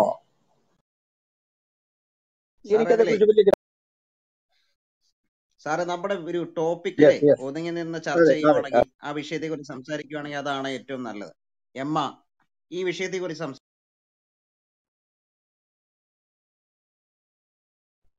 ഓക്കെ, ഞാനൊരു ചോദ്യം ചോദിച്ചോട്ടെ? ചോദിച്ചു. അനിൽ പാസ്റ്റർ, എൻ്റെ ചോദ്യം ഇതാണ്. ആയിഷയും ഈ സഫ്വാൻ തമ്മിലുള്ള ഒരു വിഷയവുമായി ബന്ധപ്പെട്ടിട്ട് തന്നെയല്ലേ അലിക്ക് അതിൽ നല്ലൊരു സംശയമുണ്ടായിരുന്നു. അതുകൊണ്ട് തന്നെയല്ലേ മുഹമ്മദ് മരിച്ചപ്പോഴത്തേക്കും ആയിഷ അലി ഒരിക്കലും അടുത്ത ഖിലാഫറ്റ് ഭരിക്കാനായിട്ടുള്ള ഒരാളാവരുതെന്നുള്ള തരത്തിൽ ഒളിച്ചു വെച്ചതായിട്ടും അബൂബക്കറിനെ ആക്കുന്നവരെ ഈ മരണം പുറത്തു വരാതെ ആയിഷ കാത്തു സൂക്ഷിച്ചതുമായിട്ട് ഞാൻ വേറൊരു ചർച്ചയിൽ കേട്ടിട്ടുണ്ട്. അപ്പോൾ അതുകൊണ്ട് തന്നെ ആയിരിക്കത്തില്ലേ അലി ആയിഷയുമായിട്ടുണ്ടായ ഒരു വൈരാഗ്യ ബുദ്ധി? അപ്പോൾ അങ്ങനെ ഒരു ഇതില് ആയിഷ ഈ മുഹമ്മദിനെ സംബന്ധിച്ചുള്ള ചെറുപ്പത്തിലെ വിവാഹം കഴിച്ചതാണെങ്കിലും ഇങ്ങനെയുള്ള ഒന്ന് രണ്ട് പ്രശ്നങ്ങൾ കൂടെ ആയിഷ കടന്നുപോവുകയും അലിയുമായി വലിയ യുദ്ധങ്ങൾ ഉണ്ടാവുകയും ചെയ്തിട്ടുണ്ട്. എന്തിന്റെ അടിസ്ഥാനത്തിലാണ് ഈ ആയിഷനെ ലോകത്തിന്റെ മാതാവെന്നോ അല്ലെങ്കിൽ ഈ ഇസ്ലാം മതത്തിന്റെ മാതാവെന്നുള്ള തലത്തിലേക്ക് ഇവരെങ്ങനെയാണ് ഉയർത്തിക്കാട്ടുന്നത്? എന്താണ് അതിന്റെ അർത്ഥം എന്നുള്ളത് ഒന്ന്? അതെ, ഞാന് ഒരു വീഡിയോയിൽ നമ്മൾ പൊതുവെ പറയാറുണ്ട് 19 ഭാര്യമാര് മുഹമ്മദിനുണ്ട്. 9 എന്നും 11 എന്നും 19 എന്നൊക്കെ കണക്കുണ്ടെങ്കിലും താരീഖുൽ ഇസ്ലാം തരുന്ന ചരിത്രം 19 ഭാര്യമാരുണ്ടെന്നാണ്. ബാക്കി അനവധി സ്ത്രീകൾ വേറെയുണ്ട്, ശരീരം പങ്കിട്ട സ്ത്രീകൾ വേറെയുണ്ട്. അപ്പൊ ഒരാൾ പറഞ്ഞു, ഞങ്ങൾക്കില്ലാത്ത ഇത്രയും സ്ത്രീകളെ നിങ്ങൾ എന്തിനാന്ന് എവിടെ ഈ 19 എന്ന് ചോദിച്ചു. അപ്പൊ ഞാൻ പറഞ്ഞൊരു കാര്യം, ഈ മുഹമ്മദിന്റെ ഭാര്യമാര് മുസ്ലിം ഉമ്മത്തിന്റെ മുഴുവൻ അമ്മമാരാണ്. ഞങ്ങൾ നിങ്ങളുടെ അമ്മയെ കുറയ്ക്കാൻ നോക്കുമോ? അത്രയും നിങ്ങളുടെ അമ്മമാരല്ലേ ഇത്? അദ്ദേഹം പറഞ്ഞു അത് ശരിയാണ്, പക്ഷെ ഇത്ര ഉണ്ടെന്ന്. അപ്പൊ ഞങ്ങൾ പറഞ്ഞത് നമ്മൾ പറഞ്ഞത് താരീഖുൽ ഇസ്ലാമിൽ എഴുതിയിരിക്കുകയാണ്. അപ്പൊ പിന്നെ അവർക്ക് മിണ്ടാട്ടം ഇല്ല. അപ്പൊ അവർക്ക് തന്നെ ഒരു പ്രയാസമുണ്ട്, ഈ 19 ഒക്കെ ഉള്ളതിലൊരു വലിയ പ്രയാസമുണ്ട്. അപ്പൊ ഇത് ആയിഷ അവര് പ്രസവിച്ചില്ല, കുട്ടിയില്ല, സന്താന സൗഭാഗ്യം ഇല്ലാത്ത ഒരു പെൺകുട്ടിയായിരുന്നു, ഒരു സ്ത്രീയായിരുന്നു. ഒന്നാമതേ നല്ല ചെറുപ്പത്തില് അവർക്ക് ഒരു പുരുഷന്റെ ഭാര്യ ആകേണ്ടി വരുന്ന കുറെ ശാരീരിക പ്രശ്നങ്ങളൊക്കെ ഉണ്ട് ഇതില്ല, അതുകൂടൊക്കെ പരിഗണിക്കണം. ഏതായാലും അവർ പ്രസവിച്ചില്ല. അപ്പോൾ ഇവർക്ക് വലിയ ദുഃഖം, മറ്റുള്ള കുട്ടികളുടെ പേര് അമ്മയുടെ പേരോടെ ചേർത്ത് കുട്ടികളുടെ പേര് പറയുന്നു എന്നൊക്കെ പറയുമ്പോഴാണ് മുഹമ്മദ് നിനക്ക് ഇരിക്കട്ടെ ഇങ്ങനൊരു പേര്. മുഹമ്മദിന് ഈ പേരിടുന്ന ഒരു പരിപാടി ഉണ്ടായിരുന്നു. അബൂബക്കറിന് സിദ്ദീഖ് എന്ന് പേരിട്ടു. അങ്ങനെ ഈ പേരിട്ടൊരു സന്തോഷത്തിന് പേരിടുന്ന ഒരു പതിവുണ്ടായിരുന്നു. അപ്പോൾ മറ്റേ അബൂ ഹുറൈറയല്ല ഇങ്ങനെയാണ് പേരിട്ട് മുഹമ്മദ് ഇട്ട് കൊടുത്ത പേരാണ്. അവർക്ക് വേറൊരു പേരും ഉണ്ട്. അതൊന്നും വലിയ പ്രശ്നമല്ല. അപ്പം സന്തോഷം കൊണ്ട് പുള്ളി പേരിടുന്നതിനകത്ത് എന്താ പ്രശ്നം? ഇനി അതവിടെ നിൽക്കട്ടെ. ഇവിടെ ഈ ആയിഷ എന്ന് പറയുന്ന കുട്ടി അവര് 18 വയസ്സാകുമ്പോഴേക്ക് എന്താ പറയുന്നേ, ശരിക്കും വിധവയായി. 18 വയസ്സുള്ള ഒരാൾ നമുക്കിന്നും കുട്ടി തന്നെയാണ്. കൊച്ചുകുട്ടിയായിട്ടേ ഞാൻ കൂട്ടിയിട്ടുള്ളൂ. 18 വയസ്സുള്ള ഒരു കുട്ടിയെ ഞാൻ ഇന്നും കുഞ്ഞായിട്ടേ കൂട്ടിയിട്ടുള്ളൂ. അപ്പൊ നമ്മൾ തന്നെ 18 അല്ല, എന്റെ മോള് 21 വയസ്സ് പ്രായമുണ്ട്. നമ്മൾ കുട്ടി, അതിൽ താഴെ വരുന്നവരെയൊക്കെ എനിക്ക് മക്കളെ നിന്ന് കാണാമല്ലോ. അപ്പോ കുട്ടിയാണ് ആയിഷ നമുക്ക്. അപ്പൊ ഈ പെൺകുട്ടി ഈ പ്രായത്തിൽ അനാഥമാകുകയാണ്. കാരണം മക്കളില്ല, ഭർത്താവില്ല. ന്യായമായി മുഹമ്മദ് ഒരു നല്ല മനുഷ്യസ്നേഹിയാണ് ചെയ്യേണ്ടത്. വിധവാ വിഭാഗത്തെ അംഗീകരിക്കണമായിരുന്നു. ആർക്ക്? ഈ പെൺകുട്ടികൾക്കും. മുഹമ്മദിലെ ഒരു തരം സ്വാർത്ഥത, അദ്ദേഹത്തിന്റെ ഭാര്യമാരെ മറ്റാരും സ്വന്തമാക്കാൻ പാടില്ല. മരണം കഴിഞ്ഞാലും അവര് നിത്യ വിധവമാരായിട്ട് നീക്കണം. മാത്രമല്ല, ഈ ഇവര് സകല മുസ്ലിങ്ങളുടെ അമ്മമാരാണ്, പക്ഷേ അച്ഛനില്ല. കാരണം എന്താണെന്നറിയണ്ടേ? മുഹമ്മദ് നിങ്ങളിൽ ആർക്കും പിതാവായിരുന്നിട്ടില്ല. അതൊരടവായിരുന്നു. കാരണം മുഹമ്മദിന് മരുമകളെ വിവാഹം കഴിക്കണം. അതിനു വേണ്ടിയിട്ട് ഈ അപ്പൻ എന്നുള്ള സ്ഥാനത്തൊന്നും അദ്ദേഹം പതുക്കെ മാറിക്കഴിഞ്ഞാൽ പിന്നെ ഫ്രീ ആയല്ലോ. അപ്പോ ഈ മുഹമ്മദിന്റെ ഇത്തരത്തിലെ ജഡീക താല്പര്യങ്ങളുടെ ഇരകളിൽ ഒന്നാമത്തെ ആള് ആയിഷയായി വരുന്നതും അവിടെയാണ്. ബാക്കി ആളുകൾക്കൊക്കെ ആശ്വസിക്കാൻ എന്തെങ്കിലുമൊക്കെ ഒരു കാരണമുണ്ട്. മാത്രമല്ല മുമ്പ് വിവാഹം കഴിഞ്ഞവരാണ്. ഇത് കന്യക എന്ന് പറയാവുന്ന ഒരു സ്ത്രീയാണ് ആയിഷ. ബാക്കി ആളുകൾ മക്കളുള്ളവരോ ഭർത്തൃ സാമീപ്യം കിട്ടിയവരോ പരിരക്ഷ കിട്ടിയവരോ ഒക്കെയാണ്. പക്ഷെ ഇവൾക്ക് മാത്രം അങ്ങനെ യാതൊരു കാര്യമില്ലാത്ത ഒരു പെൺകുട്ടിയാണ്. ഒപ്പം ഈ അലി വളരെ സമർത്ഥനാണ്. ഈ ഖലീഫമാരിൽ അല്പമെങ്കിലും മാന്യൻ അലിയാണ്. ഉസ്മാനും അല്പം മാന്യനാണ്, പക്ഷെ കഴിവില്ലാത്ത ഒരാളായിരുന്നു ഉസ്മാൻ. അപ്പൊ ഉസ്മാന്റെ പ്രശ്നം, ഈ സുഹൃത്തുക്കൾ പറയുന്ന കേട്ട് അവരുടെ ഈ ആലോചനകൾക്ക് വശംവദനായി രാജ്യം ഭരിച്ച് പരാജയപ്പെട്ടു പോയ ഒരാളാണ് ഉസ്മാൻ. അപ്പൊ ഉസ്മാന് ശേഷം ഈ ഖലീഫയാകുന്ന അലി സമർത്ഥൻ തന്നെയാണ്. അലി വളരെ മാന്യനായ ഒരു മനുഷ്യനാണ്. ഒത്തിരി ഒരു ഭരണാധികാരിക്ക് ഉണ്ടാകേണ്ട ദൗർബല്യം ഒഴിച്ചാൽ അലി വളരെ പ്രാപ്തനാണ്. അപ്പോൾ മാത്രമല്ല അലിക്ക് കുറെ ഒരു മുഹമ്മദിൽ നിന്ന് കിട്ടുന്ന അദ്ദേഹത്തിന്റെ ഇഷ്ടമകളുടെ ഭർത്താവ് കൂടിയാണ്. അപ്പൊ അയാൾക്ക് ഫാത്തിമ എന്ന ഭാര്യ, അത് നബിയുടെ മകള്. ഫാത്തിമയ്ക്ക് ഹസനും ഹുസൈനും മക്കളുണ്ട്. അപ്പൊ അവരുടെ ലൈഫ് സേഫാണ്. അവിടെ നബിയുടെ ഇഷ്ടപത്നിയും ഇഷ്ടമകളും തമ്മിലുള്ള ഒരു മാനസിക അനൈക്യം, അല്ലെങ്കിൽ അവരുടെ ഹസ്ബൻഡും തമ്മിലുള്ള ഒരു മാനസിക അനൈക്യം സ്വാഭാവികമാണ്. ഇവർ പരിരക്ഷയില്ലാത്തവളായി തീരുമെന്നൊരു പ്രശ്നമുണ്ട്. ശരി, അവരെ പരിരക്ഷിക്കുന്നുണ്ട്. ഇതെല്ലാം പറയുമ്പോൾ തന്നെ അലി യുദ്ധം ഒഴിവാക്കാനൊക്കെ ഒത്തിരി നോക്കുന്നുണ്ട്. പക്ഷെ ആയിഷയ്ക്ക് അത്രയും ഒരു പക്വത എത്തുന്നില്ല എന്നുള്ളതാണ്. ആ പക്വത നമ്മൾ ആയിഷയിൽ നിന്ന് പ്രതീക്ഷിക്കാനും പാടില്ല. ഇവര് പറയുന്ന അനുസരിച്ച് ആയിഷ ഭയങ്കര പക്വതയാ. ആയിഷ 5-ാം വയസ്സിലെ പക്വത കാരണം വീട്ടിൽ നിൽക്കാൻ പറ്റാതെ ആരെങ്കിലും വന്ന് ഇത് നിൽക്കുമ്പോൾ ഇവര് കെട്ടിക്കൊണ്ട് പോയി നിൽക്കുകയാണ്. പക്വത തികഞ്ഞു നിൽക്കുകയായിരുന്നാണ്. പക്ഷെ നമ്മളൊരു പക്വതയായ സ്ത്രീയെ കാണുന്നില്ല മാത്രമല്ല, ഒരു ബുദ്ധിമതിയെ കാണുന്നുണ്ട്. രണ്ടും രണ്ടാണ്. 18 പക്വത അവർക്കുണ്ട്. അപ്പോ പക്ഷെങ്കിൽ ഈ തുടർന്നുള്ള ഭാവി സംബന്ധിച്ചുള്ള ഒരു ആശങ്ക, 10-60 വർഷം അവര് ഭർത്താവില്ലാതെ നിൽക്കുകയാണ്. തുടർന്ന് 10-40 വർഷം നിൽക്കുകയാണ്, ഭർത്താവില്ലാതെ നിൽക്കുകയാണ്. അപ്പോ 70 66 ഒക്കെ കാണുന്നുണ്ട് പിന്നീടുള്ള അവരുടെ ജീവിതകാലം. അപ്പൊ ഈ കാലം അത്രയും അവർ കടന്നുപോയ ഈ ഒറ്റപ്പെടൽ ഭീകരമാണ്. അപ്പോൾ ഇവര് അലിയെ എതിർക്കാൻ കാരണം ഒന്ന്, ഈ ഹുസൈനെ വധിച്ച വിഷയമായിട്ട് ബന്ധപ്പെട്ടാണ്. അതിലൊക്കെ നമ്മൾ ഒത്തിരി വീണ്ടും പരിഗണിക്കണം. ഹുസൈനും പൊട്ടെ ഉസ്മാനെ, അതിലൊക്കെ വീണ്ടും ഈ ഇസ്ലാമിക വ്യാഖ്യാനം എത്ര കണ്ട് ശരിയാണെന്ന് നോക്കണം. കാരണം ആരാ ഉസ്മാനെ വധിക്കുന്നത്? ഉസ്മാനെ വധിക്കുന്നത് ഈ ആയിഷയുടെ സഹോദരനാണ്, അല്ലെങ്കിൽ അബൂബക്കറിന്റെ മകനാണ്. അപ്പൊ ഇങ്ങനെയുണ്ട്. അയാളുടെ പേര് മുഹമ്മദ് എന്നാണ്. അപ്പൊ ഉസ്മാനെ 2-3 ആഴ്ച പട്ടിണിക്കിട്ട് എല്ലും കോലമായി ആ വീട് വളഞ്ഞിട്ട് വെട്ടാൻ ചെല്ലുമ്പോൾ അലി സംരക്ഷണം കൊടുക്കുന്നുണ്ട്. അലിയുടെ സംരക്ഷണം ഒന്നും വകവയ്ക്കാതെ ജിഹാദികൾ കയറി വെട്ടി നശിപ്പിച്ച്, അന്നത്തെ ജിഹാദികൾ കയറി വെട്ടി നശിപ്പിച്ച് കൊന്നു. ഖുറാൻ വായിച്ചുകൊണ്ടിരിക്കുന്ന ആളിനെ വെട്ട് കിട്ടിയപ്പോൾ ആ ബ്ലഡ് തെറിച്ച് ഖുറാനിൽ വീണു എന്നാണ്. അത്ര ഭീകരമായിരുന്നു. അപ്പോ ഇവരോട് പ്രതികാരം ചോദിക്കണം എന്നൊക്കെയുള്ള നിലയിലായി പിന്നെ കാര്യങ്ങൾ. ഏതായാലും അലി മറ്റൊരു നിലയിലേക്ക്, അലി കുറെ സ്വതന്ത്ര ബോധമുള്ള ആളായിരുന്നു. അപ്പുറത്ത് ഈ മുആവിയ ഉണ്ട്, സിറിയൻ ഗവർണർ മുആവിയ. ഈ മുആവിയ ഈ ഇസ്ലാമിക ചരിത്രത്തിലെ ഭയങ്കര ക്രൂക്കഡായ ഒരു മനുഷ്യനാണ്. അപ്പൊ ഈ മുആവിയയുടെ വഴിയിൽ അലിയും മുആവിയയും തമ്മിൽ ഏറ്റുമുട്ടിയാണ്. അവിടെ മുആവിയ, കാരണം അലി കയറിയത് ഉസ്മാൻ നിയമിച്ച മുഴുവൻ ആളുകളെയും പിരിച്ചു വിട്ടു. നമ്മൾ ഈ മൂപ്പറക്കെന്ന് പറയല്ലോ, അതായത് പുതിയൊരാൾ കയറുമ്പോൾ പഴയ ആളുകളെ മുഴുവൻ കളഞ്ഞിട്ട് ഒന്ന് ശുദ്ധി ചെയ്യാനാണ് അലി നോക്കിയത്. അങ്ങനെ ഓരോ ഗവർണർമാരെ മാറ്റി ഈജിപ്തിലെ മാറ്റി പലയിടത്തെ മാറ്റിയ വഴിക്ക് മുആവിയ സമ്മതിച്ചില്ല. സിറിയയിൽ ഞാൻ തന്നെയാണ് പുള്ളി എന്ന് പറഞ്ഞു. ഇവർ തമ്മിൽ ഏറ്റുമുട്ടി മുആവിയ ഒടുവിൽ പരാജയം മണത്തപ്പോഴേക്ക് ഒരു തന്ത്രം ഇറക്കി. ഈ കുന്തത്തിന്റെ അറ്റത്ത് ഖുറാൻ കെട്ടിവെച്ചു. പടയാളികളെ അങ്ങനെ വിട്ടിട്ട് പറഞ്ഞു, നമുക്കിടയിൽ ഇത് തീർപ്പ് കൽപ്പിക്കട്ടെ എന്ന് പറഞ്ഞു. അപ്പൊ ഈ ഖുറാൻ കൊണ്ട് കളത്തിൽ ഇറങ്ങിക്കഴിഞ്ഞപ്പോഴേക്ക് ഈ അലി പിന്നോട്ട് പോന്നു. അത് അങ്ങനെ ഒത്തീർപ്പിലെത്തിച്ചു. അതിനുശേഷം മുആവിയയ്ക്ക് മുമ്പിലേക്ക് അലി കുറെ നിർദ്ദേശങ്ങൾ വെച്ചു. അതെല്ലാം തള്ളിപ്പോയി. ഒടുക്കം അലിയുടെ പക്കൽ നിന്ന് അധികാരം മുആവിയ പതുക്കെ ചോണ്ടിയെടുക്കായിരുന്നു. അങ്ങനെ അലിപക്ഷം ഏതാണ്ട് ദുർബലമായി. ഇതിനു മുമ്പ് തന്നെ മറ്റേ ഈ കൊലയുമായി ബന്ധപ്പെട്ട് ആയിഷ അലിക്കെതിരെ തിരിഞ്ഞു.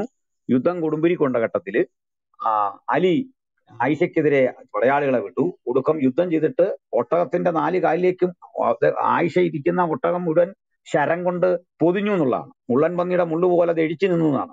അങ്ങനെ ഒട്ടകം ആ കിടപ്പിൽ ശരശയിലേക്ക് വീണു. അലി ആകട്ടെ ആയിഷയെ രക്ഷിച്ചിട്ട് മാന്യമായ പരിഗണന നൽകി എന്നൊക്കെയാണ് പറയുന്നത്. ഇനി എന്തായാലും കൊന്നില്ല. അപ്പോ ആയിഷ അലി ഏറ്റുമുട്ടലിന് പലതരം കാര്യമുണ്ട്. ഒന്ന്, ഈ സഫ്വാനുമായുള്ള വിഷയത്തിൽ അലി എടുത്ത നിലപാട്. 2, ഈ തനിക്ക് മക്കളൊന്നുമില്ല, അങ്ങനെ കിട്ടിയ ഒരു നിരാശയിൽ നുടിത്തിരിഞ്ഞ ചില കാര്യങ്ങൾ, പല ഘടകങ്ങൾ, അവരെ പരിരക്ഷിക്കാൻ ആരുമില്ലാത്ത അവസ്ഥാവിശേഷങ്ങൾ. ഈ അരക്ഷിതത്വ ബോധമെല്ലാം ഇവരെ തമ്മിൽ പിന്നെയും കലഹത്തിന് ഹേതുവാക്കിയിട്ടുണ്ട്. അതിൽ അലിയെ കുറ്റം പറയാനാവില്ല. കാരണം അലി മാന്യമായി തന്നെ ആയിഷയോട് പെരുമാറിയിട്ടുണ്ടെന്നാണ് മൊത്തത്തിൽ മനസ്സിലാക്കുന്നത്. അതുപോലെ ഇസ്ലാമിക ചരിത്രം പഠിക്കുന്ന ഏതൊരാൾക്കും അറിയാം, മുഹമ്മദിനേക്കാൾ മാന്യനായ ഒരു മനുഷ്യനാണ് അലി. ഒത്തിരി മാന്യത അദ്ദേഹം സൂക്ഷിച്ചു. ഡീസന്റ് ആയ ഒരു മനുഷ്യൻ തന്നെ. ഏകദേശം ഒരു ഖലീഫയിൽ നിന്ന് പ്രതീക്ഷിക്കാവുന്ന കുറെ ഗുണങ്ങളൊക്കെ അലി കാട്ടിയിട്ടുണ്ട്. ഈ 3 പേരിൽ സച്ചരിതർ എന്ന് പറയുന്ന ഈ ഖലീഫമാരെല്ലാം തന്നെ മഹാവ്യാജന്മാരായിരുന്നു. അതിൽ ഉമറായിരുന്നു ഏറ്റവും ക്രൂരൻ. കഴിവുകെട്ടവനായിരുന്നു ഉസ്മാൻ. മറ്റേ പ്രാപ്തിയില്ലാത്ത മറ്റൊരാളായിരുന്നു അബൂബക്കർ. അതിൽ അലി പണ്ഡിതനും ചിന്തകനും ഒക്കെയാണ്. പക്ഷെ അലിയുടെ പ്രശ്നം ഇതാണ്, മുഹമ്മദിനേക്കാൾ അപ്പുറത്ത് അലിക്ക് ചില കാഴ്ചപ്പാടുകൾ കൊണ്ടാണ് അലിക്ക് ഫാൻസ് ഉണ്ടായത്. മറ്റ് ഉമറിനോ അബൂബക്കറിനോ ഇല്ലാത്ത ഫാൻസ് അസോസിയേഷൻ ഉണ്ടായി. അവരാണ് പിൽക്കാലത്ത് ഷിയാകളായിട്ട് പരിണമിച്ചു മാറിയത് എന്നോർക്കണം. ഇതിനിടയ്ക്ക് കാവാരിജികൾ എന്നറിയപ്പെടുന്ന ഒരു തീവ്രവാദി ഗ്രൂപ്പ് ഉണ്ടായി. അപ്പൊ കാവാരിജികളുടെ പിറവി ആദ്യം അലിപക്ഷത്തെ അനുകൂലിച്ചു, പിന്നെ അവരെതിരെയായി. ഇങ്ങനെയൊക്കെ ഉണ്ട്. അപ്പോ ഇസ്ലാമിക ചരിത്രത്തെ ഒരു ഒറ്റ ആംഗിളിൽ നിന്നോ ഒരു ഇൻസിഡന്റിന്റെ മുമ്പിൽ നിന്നോ വ്യാഖ്യാനിക്കാൻ പറ്റില്ല. സങ്കീർണമാണ് അതിന്റെ ചരിത്രം.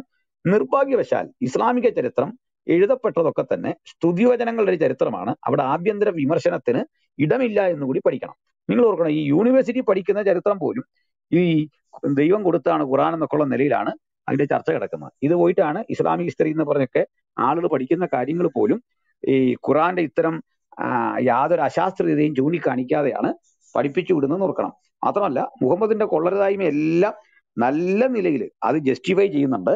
ഈ ക്രൂരതയ്ക്കൊന്നും അവിടെ യാതൊരു വിലയും കൽപ്പിക്കാതെ അതൊക്കെ കരുണയാണ് എന്ന് ഇന്ന് ദാവാപ്രഭാഷകർ പ്രസംഗിക്കുന്ന പോലെ തന്നെയാണ്. ശ്രീ കെ ഹസന്റെ ഇസ്ലാമിക ചരിത്രമുണ്ട്, യൂണിവേഴ്സിറ്റി പഠിപ്പിക്കുന്ന പുസ്തകമാണ്, +2 ലെവൽ പുസ്തകമാണ്. ജമാൽ മുഹമ്മദിന്റെ പുസ്തകം കുറെ കൂടി സത്യസന്ധമാണ്, പക്ഷെ പുള്ളി തിരുത്താൻ പോകുന്നതാണ്. നമ്മളെല്ലാം വിമർശനത്തിന് അത് ഉപയോഗിക്കാൻ തുടങ്ങിയപ്പോൾ അദ്ദേഹം തിരുത്താൻ പോകുന്നത് കേട്ടു. അപ്പൊ ഈ രൂപത്തിലൊക്കെയാണ് കാര്യങ്ങൾ. അത് കേവലമായി ഈ ആയിഷയും സഫ്വാനും തമ്മിൽ അവിഹിതമുണ്ട് എന്ന് സ്ഥാപിക്കേണ്ട ആവശ്യകത ക്രൈസ്തവർക്കില്ല.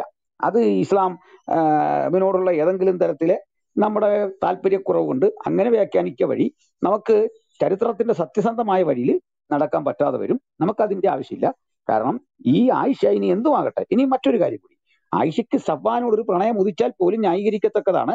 കാരണം ആ സ്ത്രീയെ പരിരക്ഷ കിട്ടാതെ പോയ ഒരു ദുരന്ത കഥാനായികയാണ്. ചെറുപ്രായത്തിലെ ഒരു വൃത്തനെ സ്വീകരിക്കേണ്ടി വരുന്നു.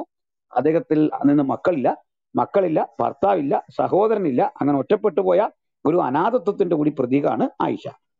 Okay, thank you pastor. ഇവിടെ മറ്റൊരു കാര്യം, സഹോദരന്മാരാരെങ്കിലും ഉണ്ടോ? ഗോട്ടൻ സംസാരിച്ചോ? ഗോട്ടൻ പറഞ്ഞോളൂ. ഗോട്ടൻ കേൾക്കുന്നില്ലെന്നു.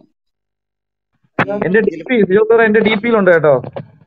എല്ലാവർക്കും ഞാൻ കണ്ടു. അബ്ദുൽ നാസറാണ് അതിന്റെ ഒരു പിന്നെ റൂമിന്റെ ഒരാള്. അയാൾ മിക്കവാറും സ്ഥിരം അദ്ദേഹം സംസാരിക്കുന്ന റൂമാണ് ഈ സ്ട്രൈറ്റ് പാത്ത് എന്നുള്ളത്. അതിനകത്ത് നടുക്കിരിക്കുന്ന കണ്ണാടി വെച്ച ആ വയോവൃദ്ധനാണ് ഈ അബ്ദുൽ നാസർ. അദ്ദേഹത്തിന്റെ ആ തലക്കെട്ട് നിങ്ങൾക്ക് വായിക്കുമ്പോൾ വളരെ സഭ്യമല്ലാത്ത രീതിയിൽ എല്ലാ സഭ്യതയുടെയും അതിർവരമ്പുകൾ ലംഘിച്ചുകൊണ്ടുള്ള തലക്കെട്ടായിരുന്നു അത്. നിങ്ങൾക്ക് അതെന്താണെന്ന് പറഞ്ഞാൽ അദ്ദേഹം സ്വീകരിച്ച ഒരു ആശയം, ക്രിസ്ത്യാനിറ്റി വിട്ട് ഇസ്ലാമിലേക്ക് പോയ ഒരാളാണ് അദ്ദേഹം എന്നാണ് ഞാൻ മനസ്സിലാക്കുന്നത്. അദ്ദേഹം സ്വീകരിച്ച ഒരു ആശയത്തിന്റെ ആ സംസ്കാരമാണ് അദ്ദേഹം അതിൽ പ്രകടിപ്പിക്കുന്നത് എന്നുള്ളതാണ് നമ്മൾ മനസ്സിലാക്കുന്നത്. മാത്രമല്ല അതൊരു വൃദ്ധനാണ് കാണുന്നിടത്തോളം. കുറെ കൂടി ഒരു മിതമായ ഭാഷ അദ്ദേഹം ഉപയോഗിക്കേണ്ടതാണ്. നമ്മൾ ആശയത്തെയാണ് എക്സ്പോസ് ചെയ്യേണ്ടത്. ഇപ്പോൾ നമ്മുടെ ക്രൈസ്തവരായിട്ടുള്ള സഹോദരന്മാരോടും നമ്മൾ പറയുന്ന ഒരു കാര്യമാണ്,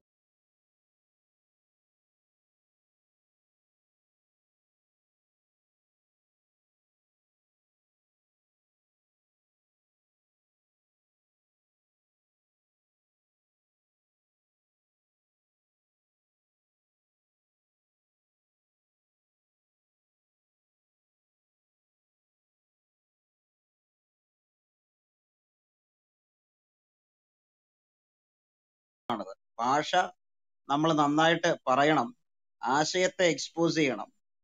ഭാഷ ഒരിക്കലും ഒരു മലിനമായ ഭാഷ ഉപയോഗിച്ചുകൊണ്ട് ഒന്നിനെയും നമ്മൾ എതിർക്കരുത്, ഒന്നിലേക്കും ഫോക്കസ് ചെയ്ത്. ഇതൊക്കെ ആശയ ദാരിദ്ര്യമായിട്ടാണ് നമ്മൾ മനസ്സിലാക്കുന്നത്. ആ ഇസ്ലാം എന്നത് തന്നെ ഒരു ആശയം ഇല്ലാത്തതാണ്. പിന്നെ അബ്ദുൽ നാസറിന് അങ്ങനെയല്ലേ അത് കാണിക്കാൻ പറ്റത്തുള്ളൂ. അദ്ദേഹത്തിന് അതിൽ പരിമിതി ഉണ്ടെന്നുള്ളതാണ് നമുക്ക് മനസ്സിലാക്കാൻ പറ്റുന്നത്. ഷാജി പാസ്റ്റർ എന്താ പറയാൻ വന്നു? പറഞ്ഞോളൂ.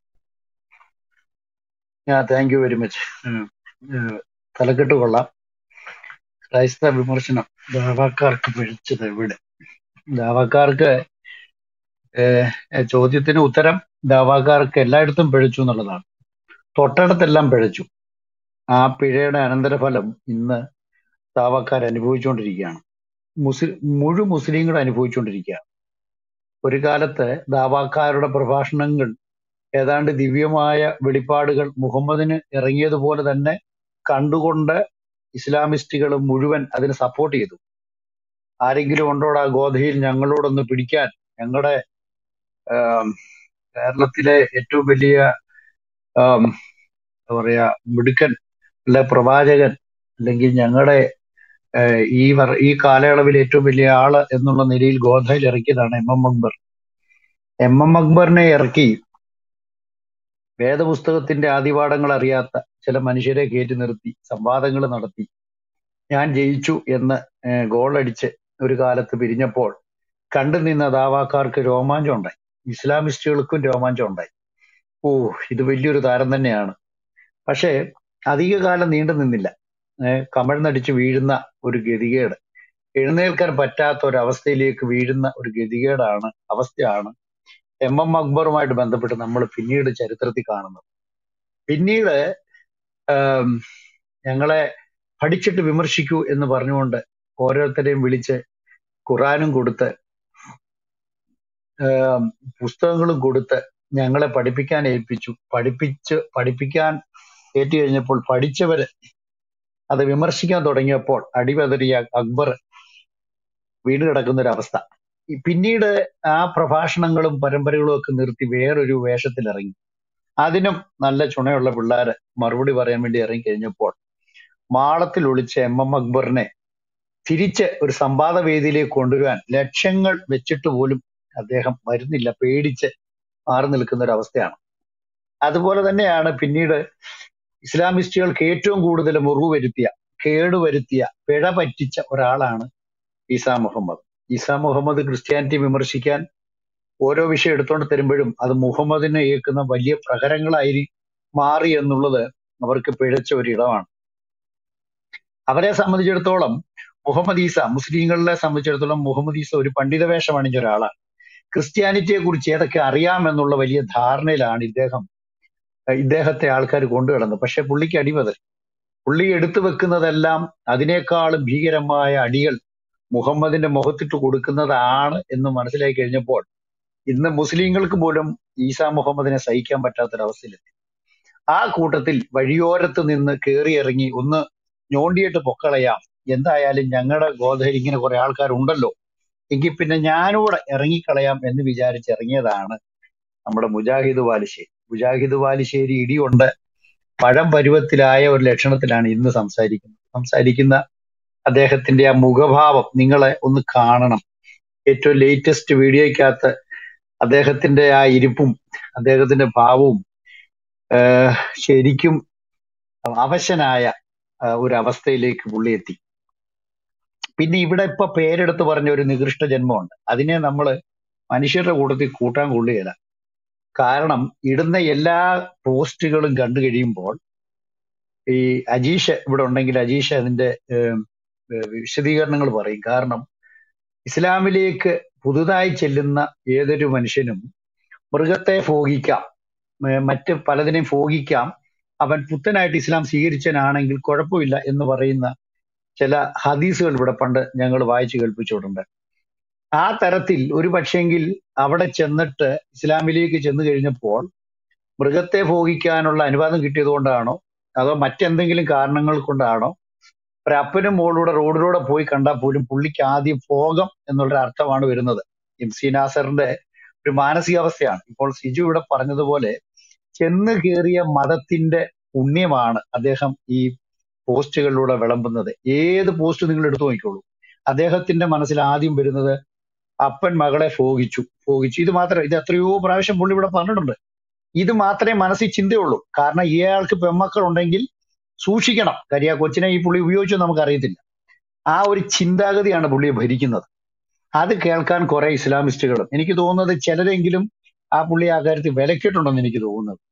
എന്നാൽ ഈ ചെന്ന് കയറിയവർക്കെല്ലാം ഇപ്പൊ നമ്മുടെ കസ്റ്റഡിയിലുണ്ട് മുഹമ്മദ് ഫാത്തിമയുടെ നാക്ക് സഖി ചെയ്ത കഥകൾ കിടപ്പുണ്ട്. സ്വന്തം പ്രവാചകന്റെ ശീലങ്ങൾ കണ്ടുപഠിച്ച ഒരു മനുഷ്യന് അല്ലെങ്കിൽ അതിനെ പുണ്യമാണെന്നോ മാതൃകയാണെന്നോ ശരിയാണെന്നോ വിചാരിക്കുന്ന ഒരു സമൂഹത്തിന് ബാക്കി എല്ലാവരെയും ആ കണ്ണുകൊണ്ടേ കാണാൻ പറ്റത്തുള്ളൂ. ഒരു പച്ചക്കണ്ണടി വെച്ചുകൊണ്ടാണ് ഇവർ നോക്കുന്നത്. അതുകൊണ്ടാണ് ഇവർക്ക് ഈ പറ്റിയത്. ഇവർക്ക് പിഴച്ചത് എവിടാണ്? മുഹമ്മദിനെ കാണുന്ന കണ്ടുകൊണ്ട് എല്ലാരെയും കാണാൻ നോക്കി. ആ പിഴവാണ് ഇന്ന് ഇസ്ലാമിസ്റ്റുകൾ കേരളത്തിൽ ലോകത്തെമ്പാടും ഇവർ അനുഭവിച്ചുകൊണ്ടിരിക്കുന്നത്. അദ്ദേഹത്തിന്റെ മകളായിരുന്നു ഫാത്തിമയെ പിടിച്ചു നിർത്തി അവിടെ നാക്ക് ഉറിഞ്ചുന്ന ഒരു പരിപാടി ഇയാൾക്കുണ്ടായിരുന്നു. അപ്പോൾ ഐഷ ഒരിക്കലും അത് ചോദിച്ചു, നിങ്ങൾ എന്താ ഈ ചെയ്യുന്നതെന്ന് ചോദിച്ചു. അന്നേരം അയാൾ പറഞ്ഞത്, അയാൾ പണ്ടെങ്ങാണ്ട് സ്വർഗയാത്ര നടത്തിയപ്പോൾ ഒരാപ്പിള് കിട്ടി. ആ ആപ്പിള് കഴിച്ചിട്ട് അവിടുന്ന് കഴിച്ചിട്ട് വന്ന് ആ വരവിനകത്ത് ഫാത്തിമയ്ക്കല്ല ഖദീജയ്ക്ക് ഉണ്ടായതാണ് ഫാത്തിമ. അതുകൊണ്ട് അവള് സ്വർഗത്തിലെ തേൻതുള്ളി കന്യകയാണ്, അത് നുകരുകയാണെന്നും പറഞ്ഞ് സ്വന്തം മോളെ വിടാത്ത പുള്ളിയാണ് മുഹമ്മദ്. ഇത് പഠിച്ചു വെച്ചിരിക്കുന്ന ഒരാള്. അതുപോലെ തന്നെ ഹസൻ എന്ന് പറയുന്ന കൊച്ചുമകൻ, ഹസനെയും പുള്ളി ചെയ്തിട്ടുള്ള കാര്യങ്ങള് നമ്മൾ കഴിഞ്ഞിടയ്ക്ക് വായിച്ച് കേൾപ്പിച്ചതാണ് ഹദീസുകളുടെ കണക്കനുസരിച്ച്. അതിനകത്ത് പറയാൻ കൊള്ളത്തില്ല, ഇങ്ങനൊരു പൊതുവേദിക്കകത്ത് പറയാൻ കൊള്ളാത്ത പല വികൃതമായ പരിപാടികളും ഈ കൊച്ചു പിള്ളേരോട് പുള്ളി കാണിച്ചിട്ടുണ്ട്. അപ്പോൾ അങ്ങനെയുള്ള ഒരു മനുഷ്യനെ അവരുടെ നേതാവായി കാണുമ്പോൾ, മാതൃകയായി കാണുമ്പോൾ, സ്വന്തം മക്കളെയും കൊച്ചുമക്കളെയും പോലും ലൈംഗികമായ ആസക്തിയോടെ കാണുകയും ഉപയോഗിക്കുകയും ചെയ്ത ഒരു പ്രാകൃത മനുഷ്യൻ അവരുടെ മാതൃകയാണെന്ന് അവർ പറയുമ്പോൾ, അതുപോലെ തന്നെ എന്താ പറയുക, മുട്ടയിലെഴുന്ന കുഞ്ഞുങ്ങളെ കാണുമ്പോൾ പോലും മനസ്സിൽ വരുന്ന ലഡുപൊട്ടൽ എന്ന് പറയുന്നത് ഇത് വളർന്നു വന്നാൽ എനിക്കതിനെ ഭോഗിക്കാമല്ലോ എന്ന് ചിന്തിക്കുന്ന മാനസിക ചിന്തയുള്ളൊരു മനുഷ്യൻ.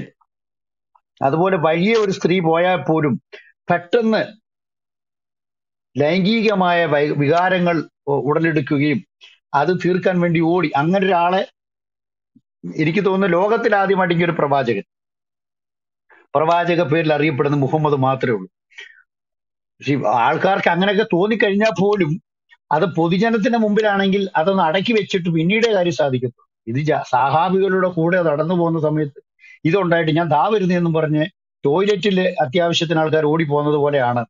ദാ വരുന്നതെന്നും പറഞ്ഞ് പോയി കാര്യം സാധിച്ചിട്ട് പുറത്തിറങ്ങി വന്നിട്ട് പറയുകയാണ് ഈ സ്ത്രീകൾ വരുന്നത് പിശാചിന്റെ രൂപത്തിലാണ് എന്ന് പറയത്തക്ക പ്രാകൃത ലൈംഗികച്ഛത ഉണ്ടായിരുന്ന ഒരു മനുഷ്യൻ ഇവരുടെ ലീഡറാന്ന് പറയുമ്പോൾ, ഇവരുടെ മാതൃകയാണെന്ന് പറയുമ്പോൾ, ഇവരിൽ നിന്ന് നമുക്ക് വേറെ എന്ത് പ്രതീക്ഷിക്കാൻ പറ്റും? അബ്ദുൽ നാസറിനെ പോലുള്ള ഒരാളിൽ നിന്ന് നമുക്ക് എന്ത് ധാർമ്മികതയാണ് പ്രതീക്ഷിക്കാൻ പറ്റുക? എം അക്ബറിനെ പോലുള്ള ഒരാളിൽ നിന്ന് എന്ത് ധാർമ്മികതയാണ് നമുക്ക് പ്രതീക്ഷിക്കാൻ പറ്റുക?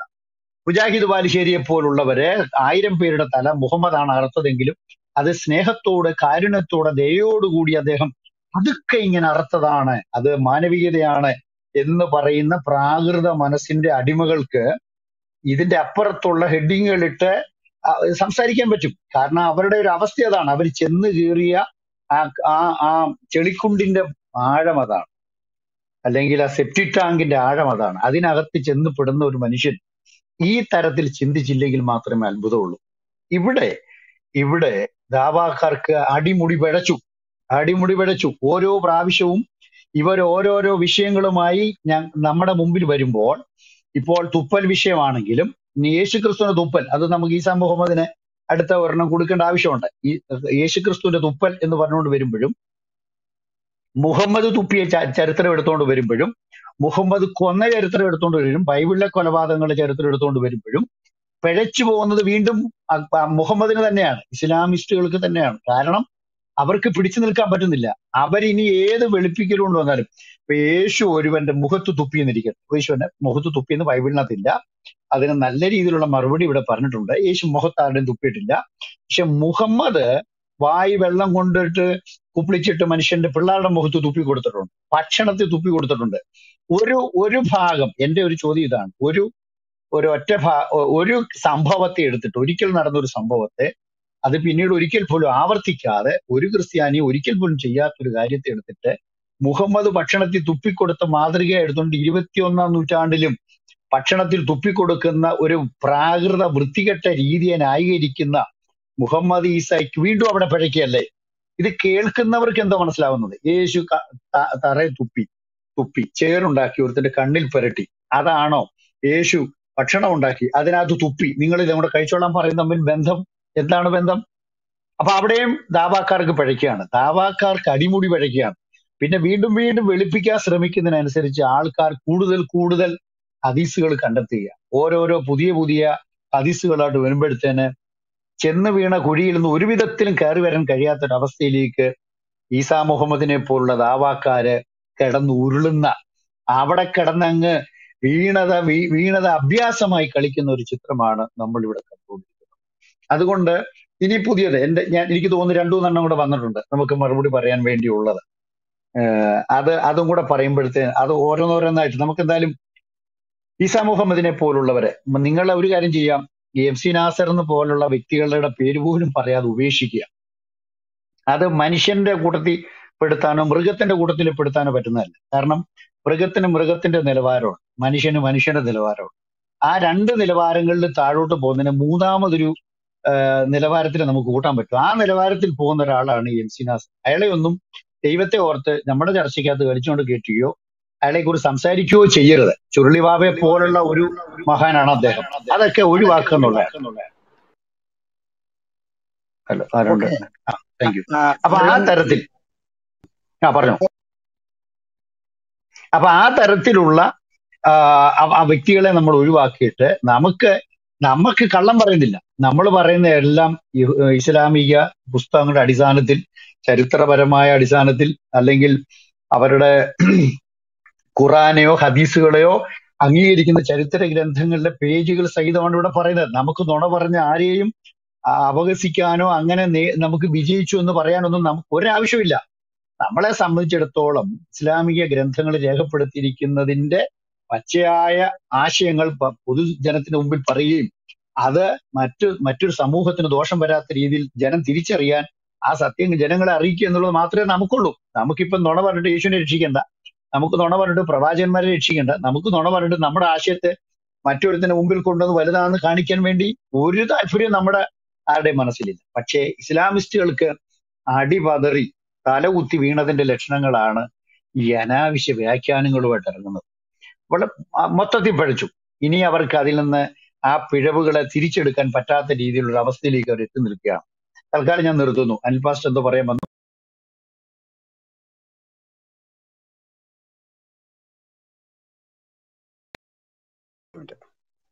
ഹലോ, കേൾക്കാമോ? സിജോ ബ്രദർ ഉണ്ടോ? സിജോ ബ്രദർ ഉണ്ടോ?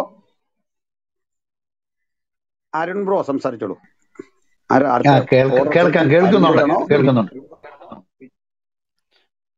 Thank you pastor, thank you. അവസരം തന്നതിന് താങ്ക് യു. ഞാനൊരു അനുഭവത്തിലൂടെ ഒരു ക്വസ്റ്റ്യനിലേക്ക് കിടക്കാം.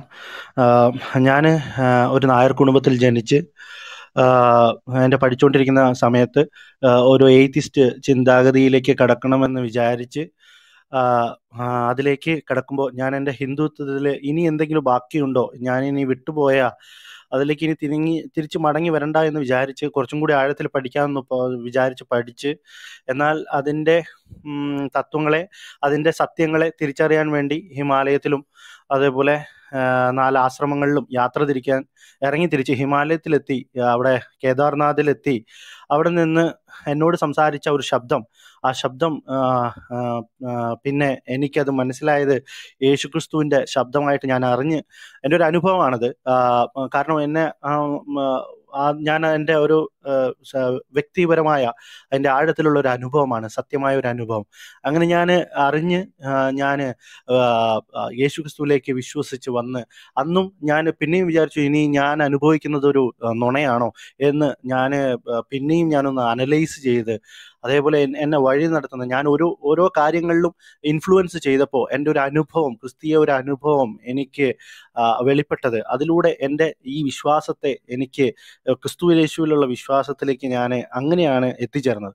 അപ്പോൾ അവിടെ തന്നെ ഞാൻ ചിന്തിച്ചു, ഈ ഖുറാൻ എന്ന് പറയുന്നതോ അല്ലെങ്കിൽ പിന്നെ മറ്റു പല മതങ്ങളുണ്ട്, ഈ മതങ്ങളും സംഭവങ്ങളും ഒക്കെ അതിലുള്ള സത്യങ്ങളെ ഒന്ന് അതിലുമുണ്ടോ എന്തെങ്കിലും സത്യങ്ങളൊക്കെ എന്ന് വെച്ചിട്ട് ചെറിയൊരു പഠനവും നടത്താൻ ഇടയായി.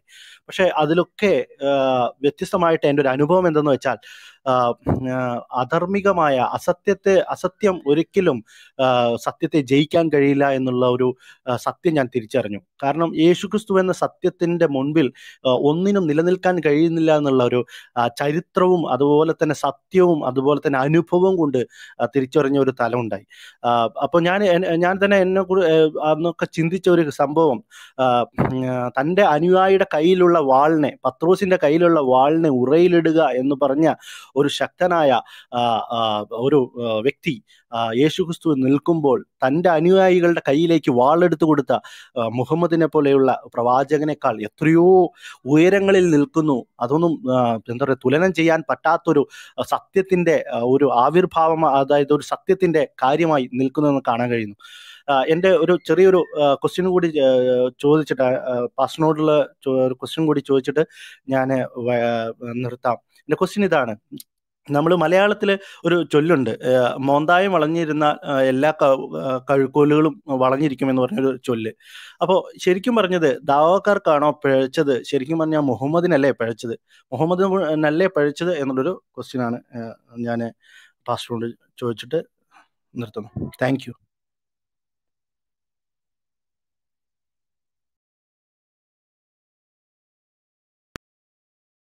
അനിൽ സാറേ, എൻസാറിനോടാണ് ചോദ്യം.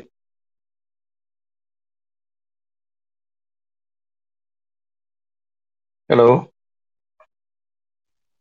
അല്ലെങ്കിൽ എന്റെ ശബ്ദം കേൾക്കുന്നുണ്ടോ? വർഗീസ് പാസ്റ്റർ പറഞ്ഞാലും മതി. അല്ല, പിന്നെ അത് ആ ചോദ്യത്തിലുള്ള ഉത്തരം അതിൽ തന്നെ കിടപ്പുണ്ട്. കാര്യം മോന്തായം വളഞ്ഞാൽ കഴുക്കോലെല്ലാം വളയും എന്നുള്ളത് ഒരു സത്യമാണ്. ഇസ്ലാമിന്റെ മോന്തായം ഈ മുഹമ്മദാണ് ഇവരുടെ മാതൃക. അതിൽ തൊട്ടാണ് ബാക്കി എല്ലാ കഴുക്കോലുകളും ഇങ്ങോട്ട് നീണ്ടു വന്നിരിക്കുന്നത്. എല്ലാം വളഞ്ഞുപോയി. എല്ലാം വളഞ്ഞുപോയി. ഇപ്പം ഇസ്ലാമിൽ ചെന്ന ഈസാ മുഹമ്മദും അതുപോലെ അബ്ദുൽ നാസറും എല്ലാം വളഞ്ഞു കിടക്കുകയാണ്. എം അക്ബർ അതിൽ നിന്നിട്ട് പോലും വളഞ്ഞ് ഒരു പരുവത്തിലെത്തി. മുജാഹിദ് ബാലുശ്ശേരി വളഞ്ഞ് ആയിരക്കണക്കിന് ആൾക്കാരെ കൊന്നാൽ പോലും അതൊരു വലിയ വളവാണ്. പക്ഷെ ആ വളവ് പോലും അത് അവരുടെ ഭാഗ്യമായി കണക്ക് കൂട്ടുന്ന ഒരു അവസ്ഥയിലേക്ക് എത്തി. അതൊരു സത്യസന്ധമായ ഒരു വിലയിരുത്തലാണ്. കാരണം യഥാ മാതാ തഥാ പുത്രി എന്ന് ബൈബിളിനകത്ത് ഒരു വാക്യമുണ്ട്, പ്രവാചക വാചനമാണ്. യഥാ മാതാ തഥാ പുത്രി, അമ്മയെപ്പോലെ മകളും എന്നാണ് അതിന്റെ അർത്ഥം. യഥാ ദൈവ തഥാ ഭക്ത എന്ന് നമുക്ക് അതിനെ ഇങ്ങനെയും പറയാം. എന്ന് പറഞ്ഞാൽ നീ ആശ്രയിക്കുന്ന, നീ വിശ്വസിക്കുന്ന നിന്റെ ദൈവം എങ്ങനെയാണോ അതുപോലെ തന്നെ ആയിരിക്കും നീ. നിന്നെ കൊല്ലാൻ പഠിപ്പിക്കുന്ന, കഴുത്തറക്കാൻ പഠിപ്പിക്കുന്ന, കഴുത്തു വെട്ടുന്നത് പുണ്യമാണെന്ന് പറയുന്ന ഒരു ദൈവമാണ് നീ സേവിക്കുന്നെങ്കിൽ സ്വാഭാവികമായിട്ട് നീ ആ തലത്തിലെത്തും. കാരണം യഥാ ദൈവ തഥാ ഭക്ത. അതുപോലെ തന്നെ വ്യഭിചരിച്ച് കാണിച്ച ഒരു മുജാഹിദ് ബാലുശ്ശേരി പറഞ്ഞ വെറും 9 ഭാര്യമാരെ മാത്രം കിട്ടിയ 10, 20, 30-ലധികം വെപ്പാട്ടികളെയും അടിമ സ്ത്രീകളെയും വെച്ചുകൊണ്ടിരുന്ന ഒരു മഹാനാണ് ഇവരുടെ മാതൃകയെങ്കിൽ സ്വാഭാവികമായിട്ട് ഇവർക്ക് ഇതിനെക്കുറിച്ച് ചിന്തിക്കാൻ പറ്റത്തുള്ളൂ. അപ്പോൾ ഈ വളവ് മുഴുവൻ വന്നത് മോന്തായം മുഹമ്മദ് വളഞ്ഞു പോയത് കൊണ്ട് തന്നെയാണ്. അതാണ് ചരിത്രത്തിൽ നമ്മൾ കാണുന്നത്. ഇന്ന് നമ്മൾ ഇസ്ലാമിസ്റ്റുകൾ കാണുന്നത് യാതൊരു.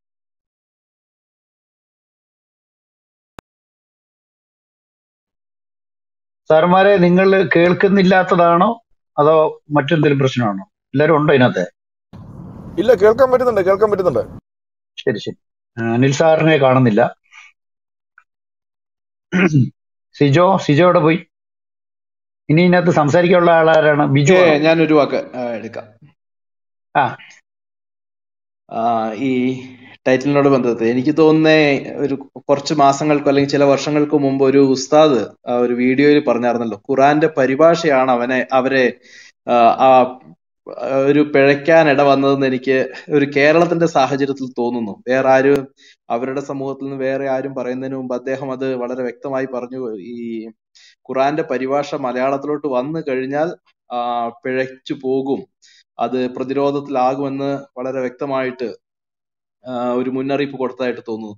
ഒരു ഒബ്സർവേഷനിൽ ഇപ്പോ കൊടിത്തോട്ടം പാസ്റ്റർ അതുപോലെ മറ്റുള്ള ക്രിസ്ത്യൻ അപ്പോളജിസ്റ്റ് എല്ലാം പറയുമ്പോൾ ഞാൻ മനസ്സിലാക്കിയ ഒരു കാര്യം കൂടെ ഞാൻ ചേർത്ത് പറയുക. ഇപ്പോ ഈ പിഴച്ചത് എവിടാന്ന് ചോദിച്ചു കഴിഞ്ഞാൽ, ഖുറാൻ വ്യാഖ്യാനിക്കുമ്പോൾ അതിപ്പോ ക്രിസ്ത്യൻ അപ്പോളജിസ്റ്റുകൾ വായിച്ചാലും, അവിടെ വ്യാഖ്യാനം എന്ന് പറയേണ്ട കാര്യമില്ല, വായിച്ചാലും അല്ലെങ്കിൽ വായിക്കുന്നത് അവരുടെ വ്യാഖ്യാനമാണ്. അപ്പൊ ഖുറാന്റെ വ്യാഖ്യാനം അവരുടെയാ, അതാണ് നിങ്ങൾ പറയുന്നത്, അതും വിത്ത് ഓൾ റെഫറൻസസ്.